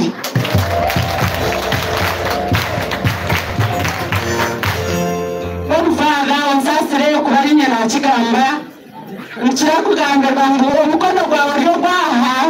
ogwa buryo gutagira kimwe mwe mureke Bikira Mariya yasimire kare kandi naraguma turewayo ukuboneza Bikira Mariya rabaye kandi mugecho yenda kushaba abana banje batunga mutima rikwera mwereze turene mwereze mukono abishina bahara akojo nabishi mutima rikwera umwatunga notabyenda n'umugenyi wotayaye biro byona mutima rikwera umwatunga nabarinje kubabera kuraba mu nseji mutima rikwera umwatunga mutamuhagaza nawe natamburamu nasanga harimo abana benshi abandi bari gusoma hanuya abandi nabavuga nababwira kwije baza gukora bizinesi nyina kushobora zewe abana bavumire konka mugeze bakora ngo abana babarehuza abana bari gutwara baracyari bato abana baza mu maka bacyari bato ahubwo bazeye kutabafana urashaka umwana muto aho kirondisha umwana muto wabuza ngo nabamuzere nakintu cyo kushazana munonga abazere baza bishop paragamba neshe cyane nareba murashaka kongana cyinshimako umwana wawe kuzarira myaka 12 umwana wawe kuzarira myaka 13 haza kazarira myaka 15 uroka kumukora cyane ntabwo umwana wo Buhara ashoboye kurindwa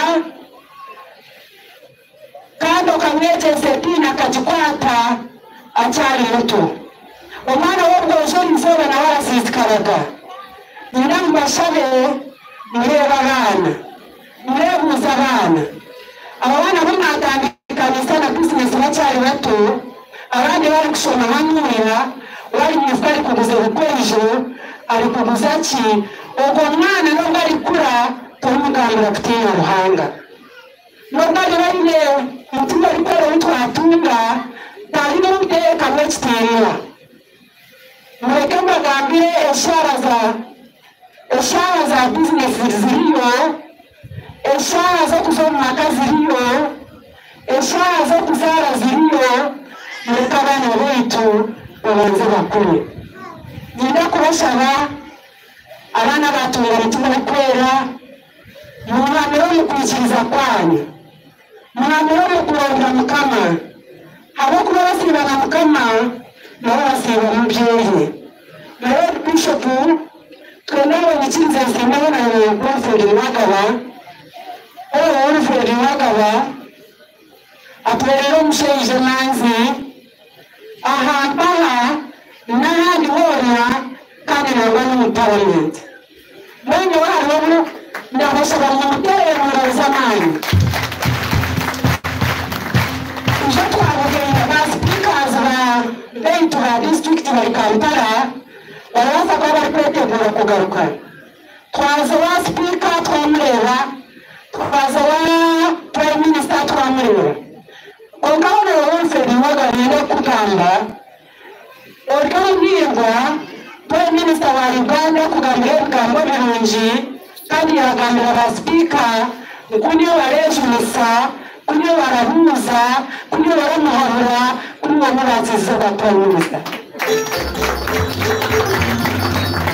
nenda kushobora batezwa karura cyo musterero mingaro nenda kurashaba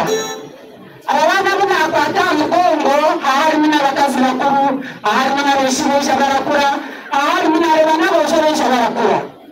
abana nyensa kare baraza kutandika kwandikwa baza mu kitabo cy'abatezi b'akaruru abana bitabazinyura uko handitsa mureke bahandikwe kugira ngo nyensa bije kweshariramo baterwa n'abatababikire nyenda kusima Lord Bishop ndongera kusima etambiye hona uri kurwanisa ikintu cyo gutunguka uri kugira ngeka yagira tasemuka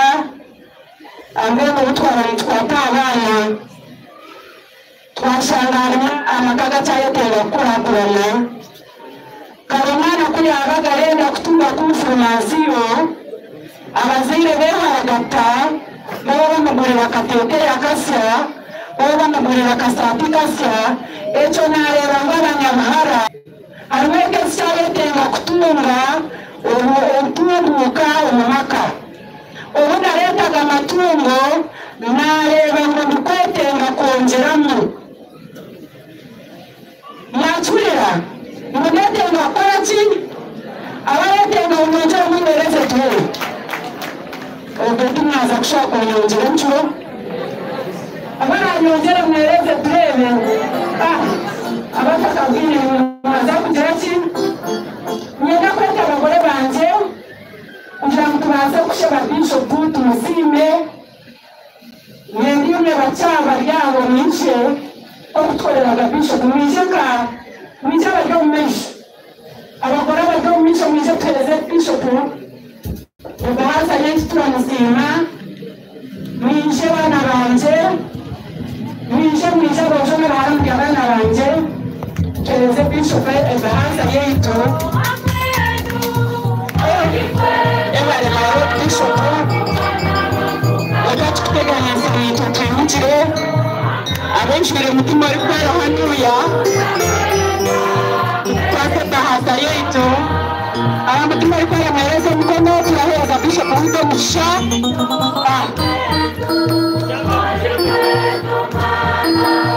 mutima uri kwera wo twatunganisha bango gumize muhereze bishop wito musha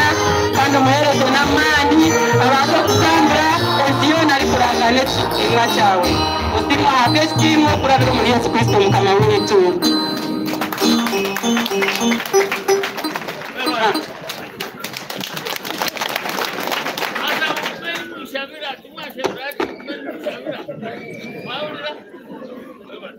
Yawe mnonga kandi kantwara mishoko ukwakira mukama wetu ujuga gambe hanuya kandi tukusima n'uburyo bw'abantu nani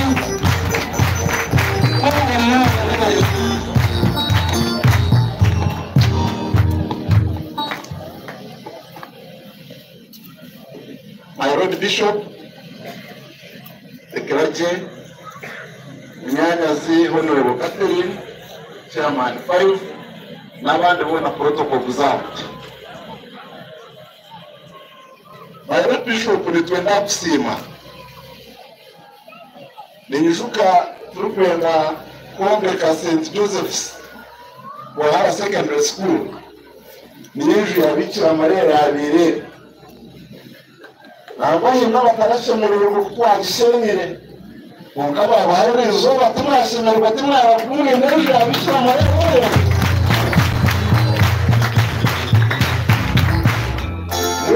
My Lord Bishop we atwikirize mu tugishenye tuombekeji. Echiri St. Joseph's in Mukirero. St. Joseph's Buhara is now among the best secondary schools we have in the country. Nitwe turi mu habiri n'abenshi bari smart St. Joseph's mwemerera Bishop yaje muri extreme smart mwemerera n'abantu batera mu ngabo bana baramukubwira twatunga habiri twatunga St. Joseph Secondary School kandi twatunga n'ejo n'unji mu mwonga ya Bikira Maria nitwe baha tunge byo bikenco bibiri munonga mweba rero muterero hamwe mu ngabo muterero na Bishop wa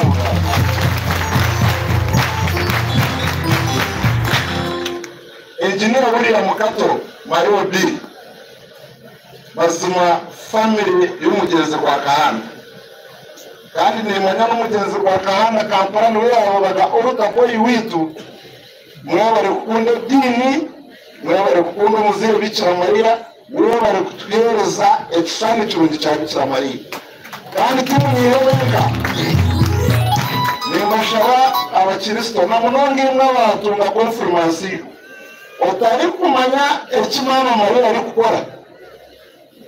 ubu n'urwiye ngo tarira baha utagiye kugira ki umakora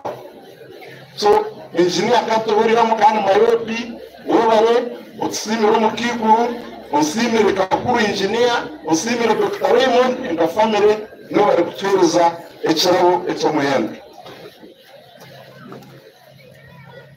kunaba ninzara abasigazi banje inibinje binareba ebintaragaba kungani mashaba abantu bitu ba Buhara na munongi imwe eminyete atunga confirmation emichumire jiromu eyenjaka na Chinese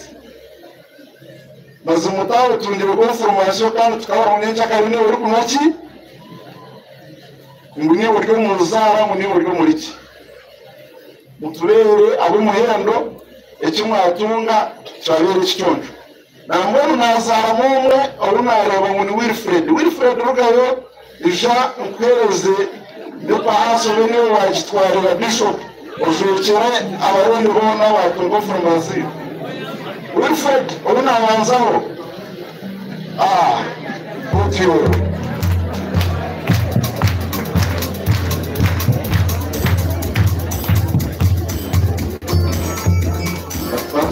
Bishop umwizina y'abarundi gutiraza kurwanya mazima nawe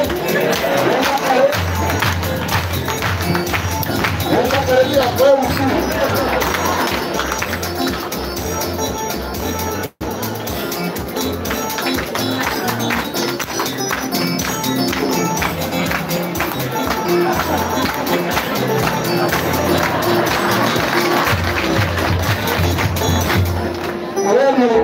ariko nakisho bwire abantu babaharaniwe nabona ngo Catherine ndashaka abashisha bitubasima munonga kandi nabiri na mukanga uko mwakoze buri muko mwagera ki amwe mu bayani mu mwayangurira ne marangurira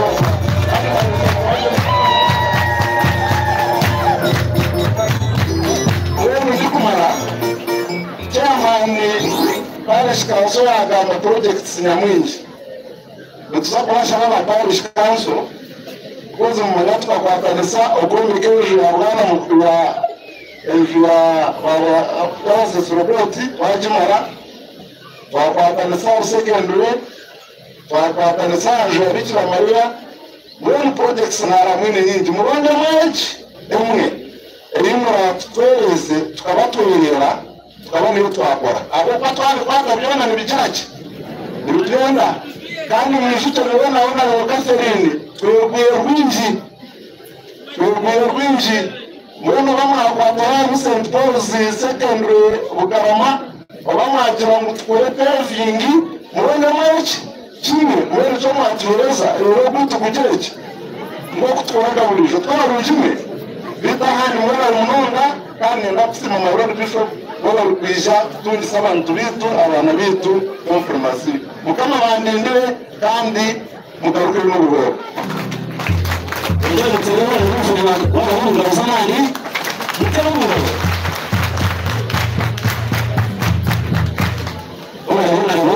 urufadino bagaba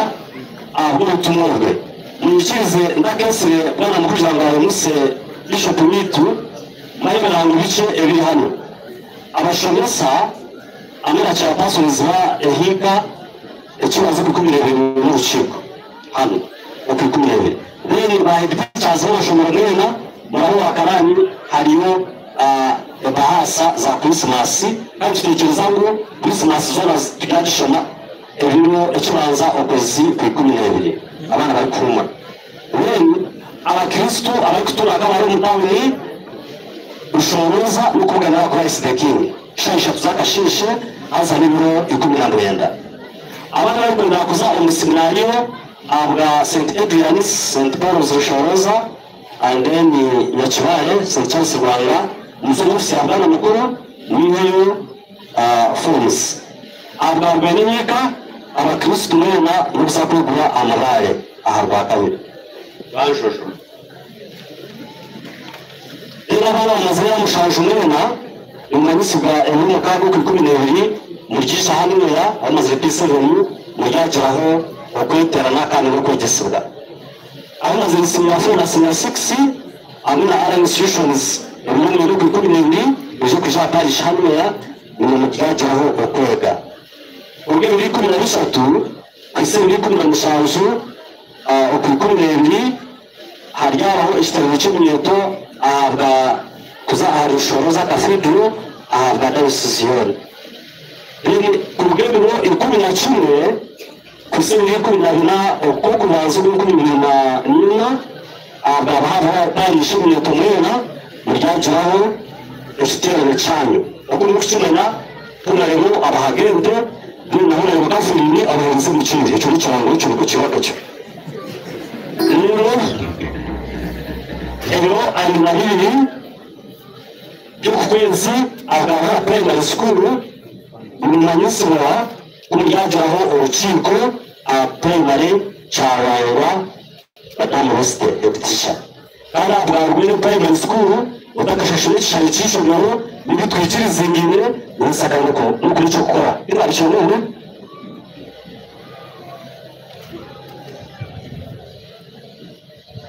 edition wa family nasara the primary school namanyisa abazime n'abana mu top class haryabaho trip n'inshakare iri ku mushanje kandi mije mushindikize abana banyu Charangwa Editica. Charangwa Father Businje Christopher Director. Sorry. Father Director Mushobora yato. Nabwira ngo umukize muri waho yigibana mukuru tumari mbire atumiza murisa tumarera. Twego abayobozi bari kumurikiza mumaze gutara mu tumwe kutumeraho cyama bibaye mubanyanga barwire enda imuzakora nawe da tukahagana n'abati. Twego n'umuntu bashitse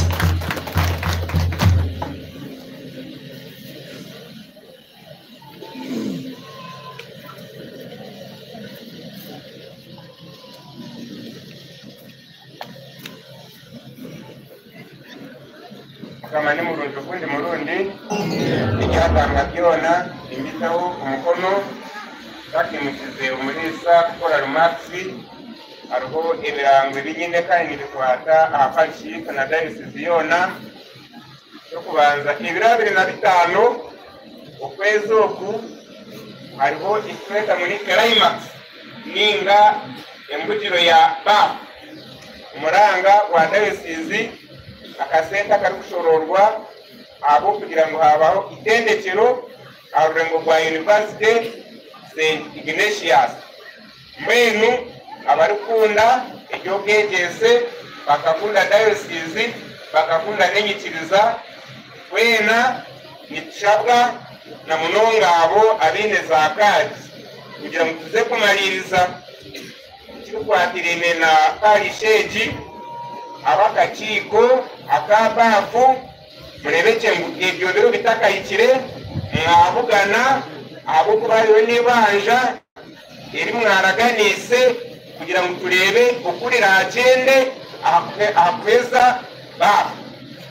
icyo cyabo kabiri umurisa arumuna yigura za Parish kugira ngo buhereza na nekurakurana y'Ekereziya yaika abakristo mwenu umujeti denari ya rushoroza ibiro bibiri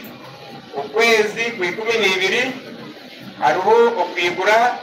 eparishi yo mu cyaro mwenu n'ikirungi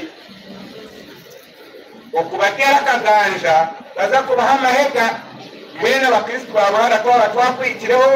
nakachena kanga koine mureke tuhereze amahega Parishi entwezi ezirimo nizija abo kwanazo nizenda enkurakurana omukwezi ko kubanza umwaka wo mu misho 2024 shoroza nka Parish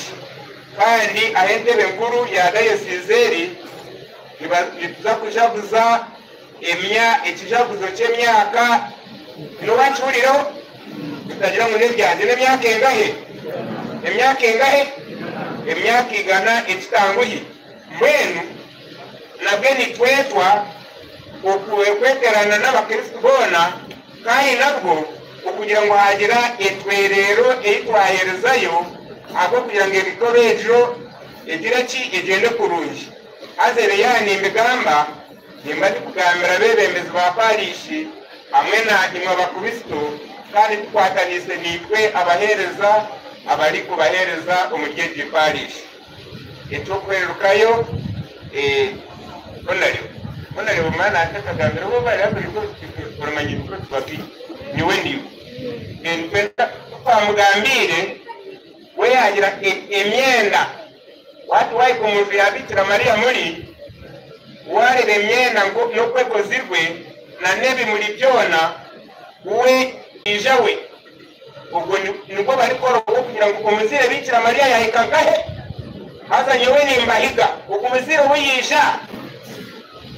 mutamustamisa akusha urebe ko ngo mu mutima gwawe no mukaya we yagira ki yahikamu mushamagira ki namwe niyo nakutayira kakubuza gereza no rwakana ibikorwa bari kushoma nibiha kuko muri sayana agomba kajote bikorwa nimboreke cyo gukora nimboreke cyo gukora ndikurana mu muziroha umuzire Bikira Maria kandi bahenda icyazi mwena hariho ikirango cya kihari bahe digital mushemerire kupikinga ibahata za nohiri umu office kugira ngo mwaza kuhumura mube mwakwatanise na n'ahandi bethu ni kwenda kuheruka abana ba St Joseph Bishop yagira ngo muri smart mushobora mwemerere stand up Bishop enda kugambira together with the head teacher ati tujyo mukino and we are very serious mwabana ni mumanya leka twese si ebedirachi etabe chini mustami na getu umulisa na lokwe okwebundika kamushare uhereze urumatsi zawe kuko bari munonga ukwisha umuri Buhara ukora imigenzo yona iyo wakora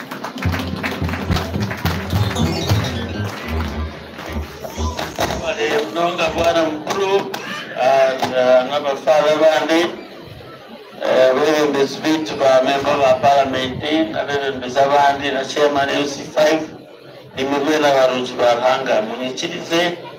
yongere basime ni manyangu yongera ku manyangu n'urwakana ukandi basima abo perizo barahanga abo kumuhesa no kumusima w'icyo cyo kwikiriza bebale munonga baona lebo ni basima bebale bahasa z'abaronde baha za transport basima kandi numwe bale kubaho abo kuba ni mayangu mukabire muri Kampala konka mwikiriza kubaha abimukore yabaha basima mwebale abo kuza kwegita abantu ba Buhara chairman Parish council ni kusima webale muri mu Parish kandi webale n'urubazo rwawe kuyaho kimwe ahajoshemerere kwiha language land hiring. What they call land hiring today in Uganda, if you say you are hiring your land, I'll ask myself whether you think or you don't think, because land is so valuable. And if you choose to hire it out, it means you don't know what to do with the land. You don't even know what to do with the land. Now, at the chairman Parish Council,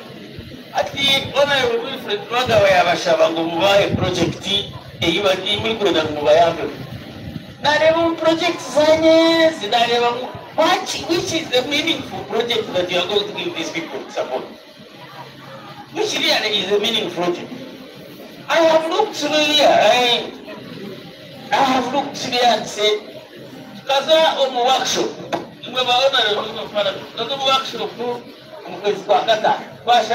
Parish.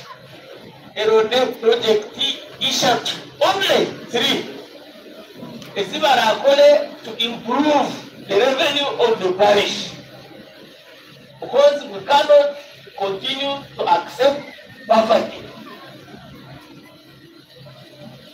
We cannot continue to accept poverty in the family, in the parish. And if we cannot do any serious project at the parish, last year, you must reduce the dependence on Katemeri. I was standing here with you and Father Varechi. Now, dependence on Katemere Ikawa Kristu was about 90%. Now, if we told you to start projects,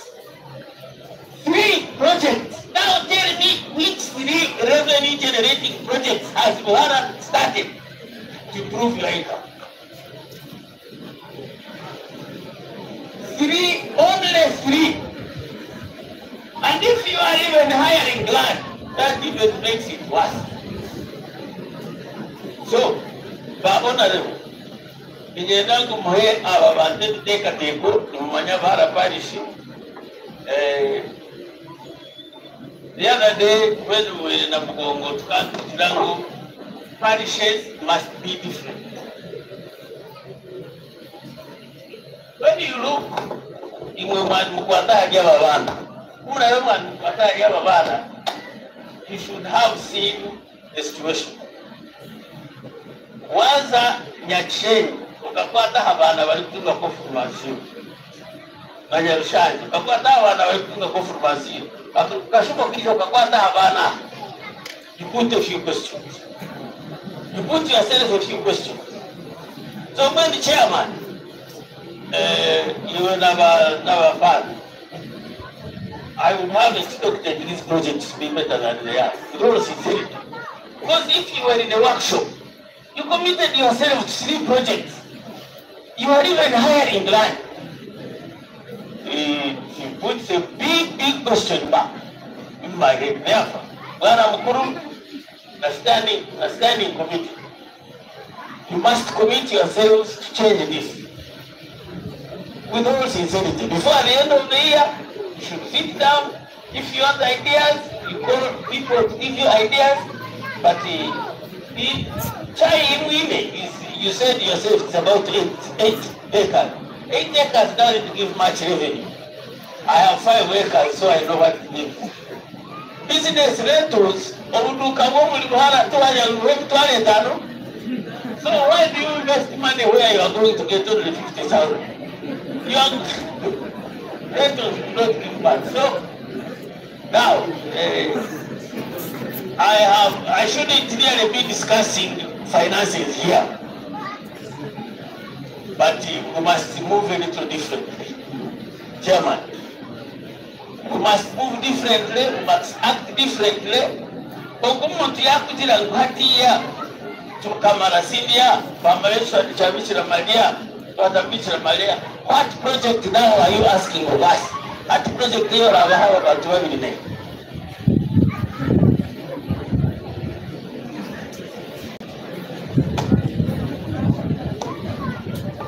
We shall discuss that at lunchtime. We shall discuss at lunchtime. So, Barangibara yenda kubasima mwebale abazire mwebale kuleta abana no kubashatika ija kutunga confirmation ebina abakwisaninga mbaha nebyo kutwandisa ubworo omumakageitu nebyo kutwandisa ubworo omumaparish gate abo kuba ubworo buliyo ni bulima muri kweyongera kulima kandi koko ubworo buri kweyongera niko abana barazireme kuba mu mashomero niko abana barazireme kutwara amarwariro niko abana turareme kuvanaje ngo turareme kujyaki nawe wecu iza kushaba abukiri kukwataho tushitame tube tutekateke omukwezi ko kubanza akakiko kari ku rwanda esizi bikija kurambura buri parish bikaza kurambura buri parish kari kureba income generating projects ezimuteireho for the good of the parish. So be ready in January we shall come and we shall expect a report in May next year. We shall expect a report, the whole diocese will be together and each parish will give a report. Ukawa runjimwe kwatanise ile chokora. Ukama ni shabangu abewe mbere umbilimo yumuli kukora ukachimwa viturakore nagafana chairman yabalondizo mchara mwabewe mbesi turwane turebe kutwaronda ebyo kwijizomu hamwe n'ebyo kwizakahe ezishaho ibiri zaba zitari kurungi amagara tikaragira ki tinoti kumariwe batiri nani kutimori kwera okutabira kiri kare na kare cyo na mbwenu kama ntukusima ntukwebaza webale abwicondo cyo kwikiriza cy'abatwire webale abwicondo bya mutima kwera yo kubana bawe kongera kwa amakageitu kongera kwa ubuhereza bwitu yongera twebe mbere tubase kwikiriza ibyo kunda kongere kombeka obukama bwawe kongere kujandara no kama umubantu bawe abantu kiswa confirmation twaza kubashabira umugisha gwanyu rangata tito mushoborozo wabyo no wabahingira abana babakunda mutazaba gushimishije muri kwera abahereza umugisha gwe kandi aguma barinde mukube mushemerera urukundo yari yobuzenyire amina. Kristo muzini wetu waraganise ku mutima w'amazima yaturo mu gito abana be abahereza umugisha kandi abahamyera amanige ukumenya mwaturegekiriza y'amazima. Mutima uri kwero wahembera umuriro gwa rukundo imitima y'abatendekwa abaho umugisha kandi abahisemwe na hamwe mu kushemererwa kuko amagwarahanga uteineka muguru. Mshabarango mshorozo wavyo na patiri mwana mutima uri kwera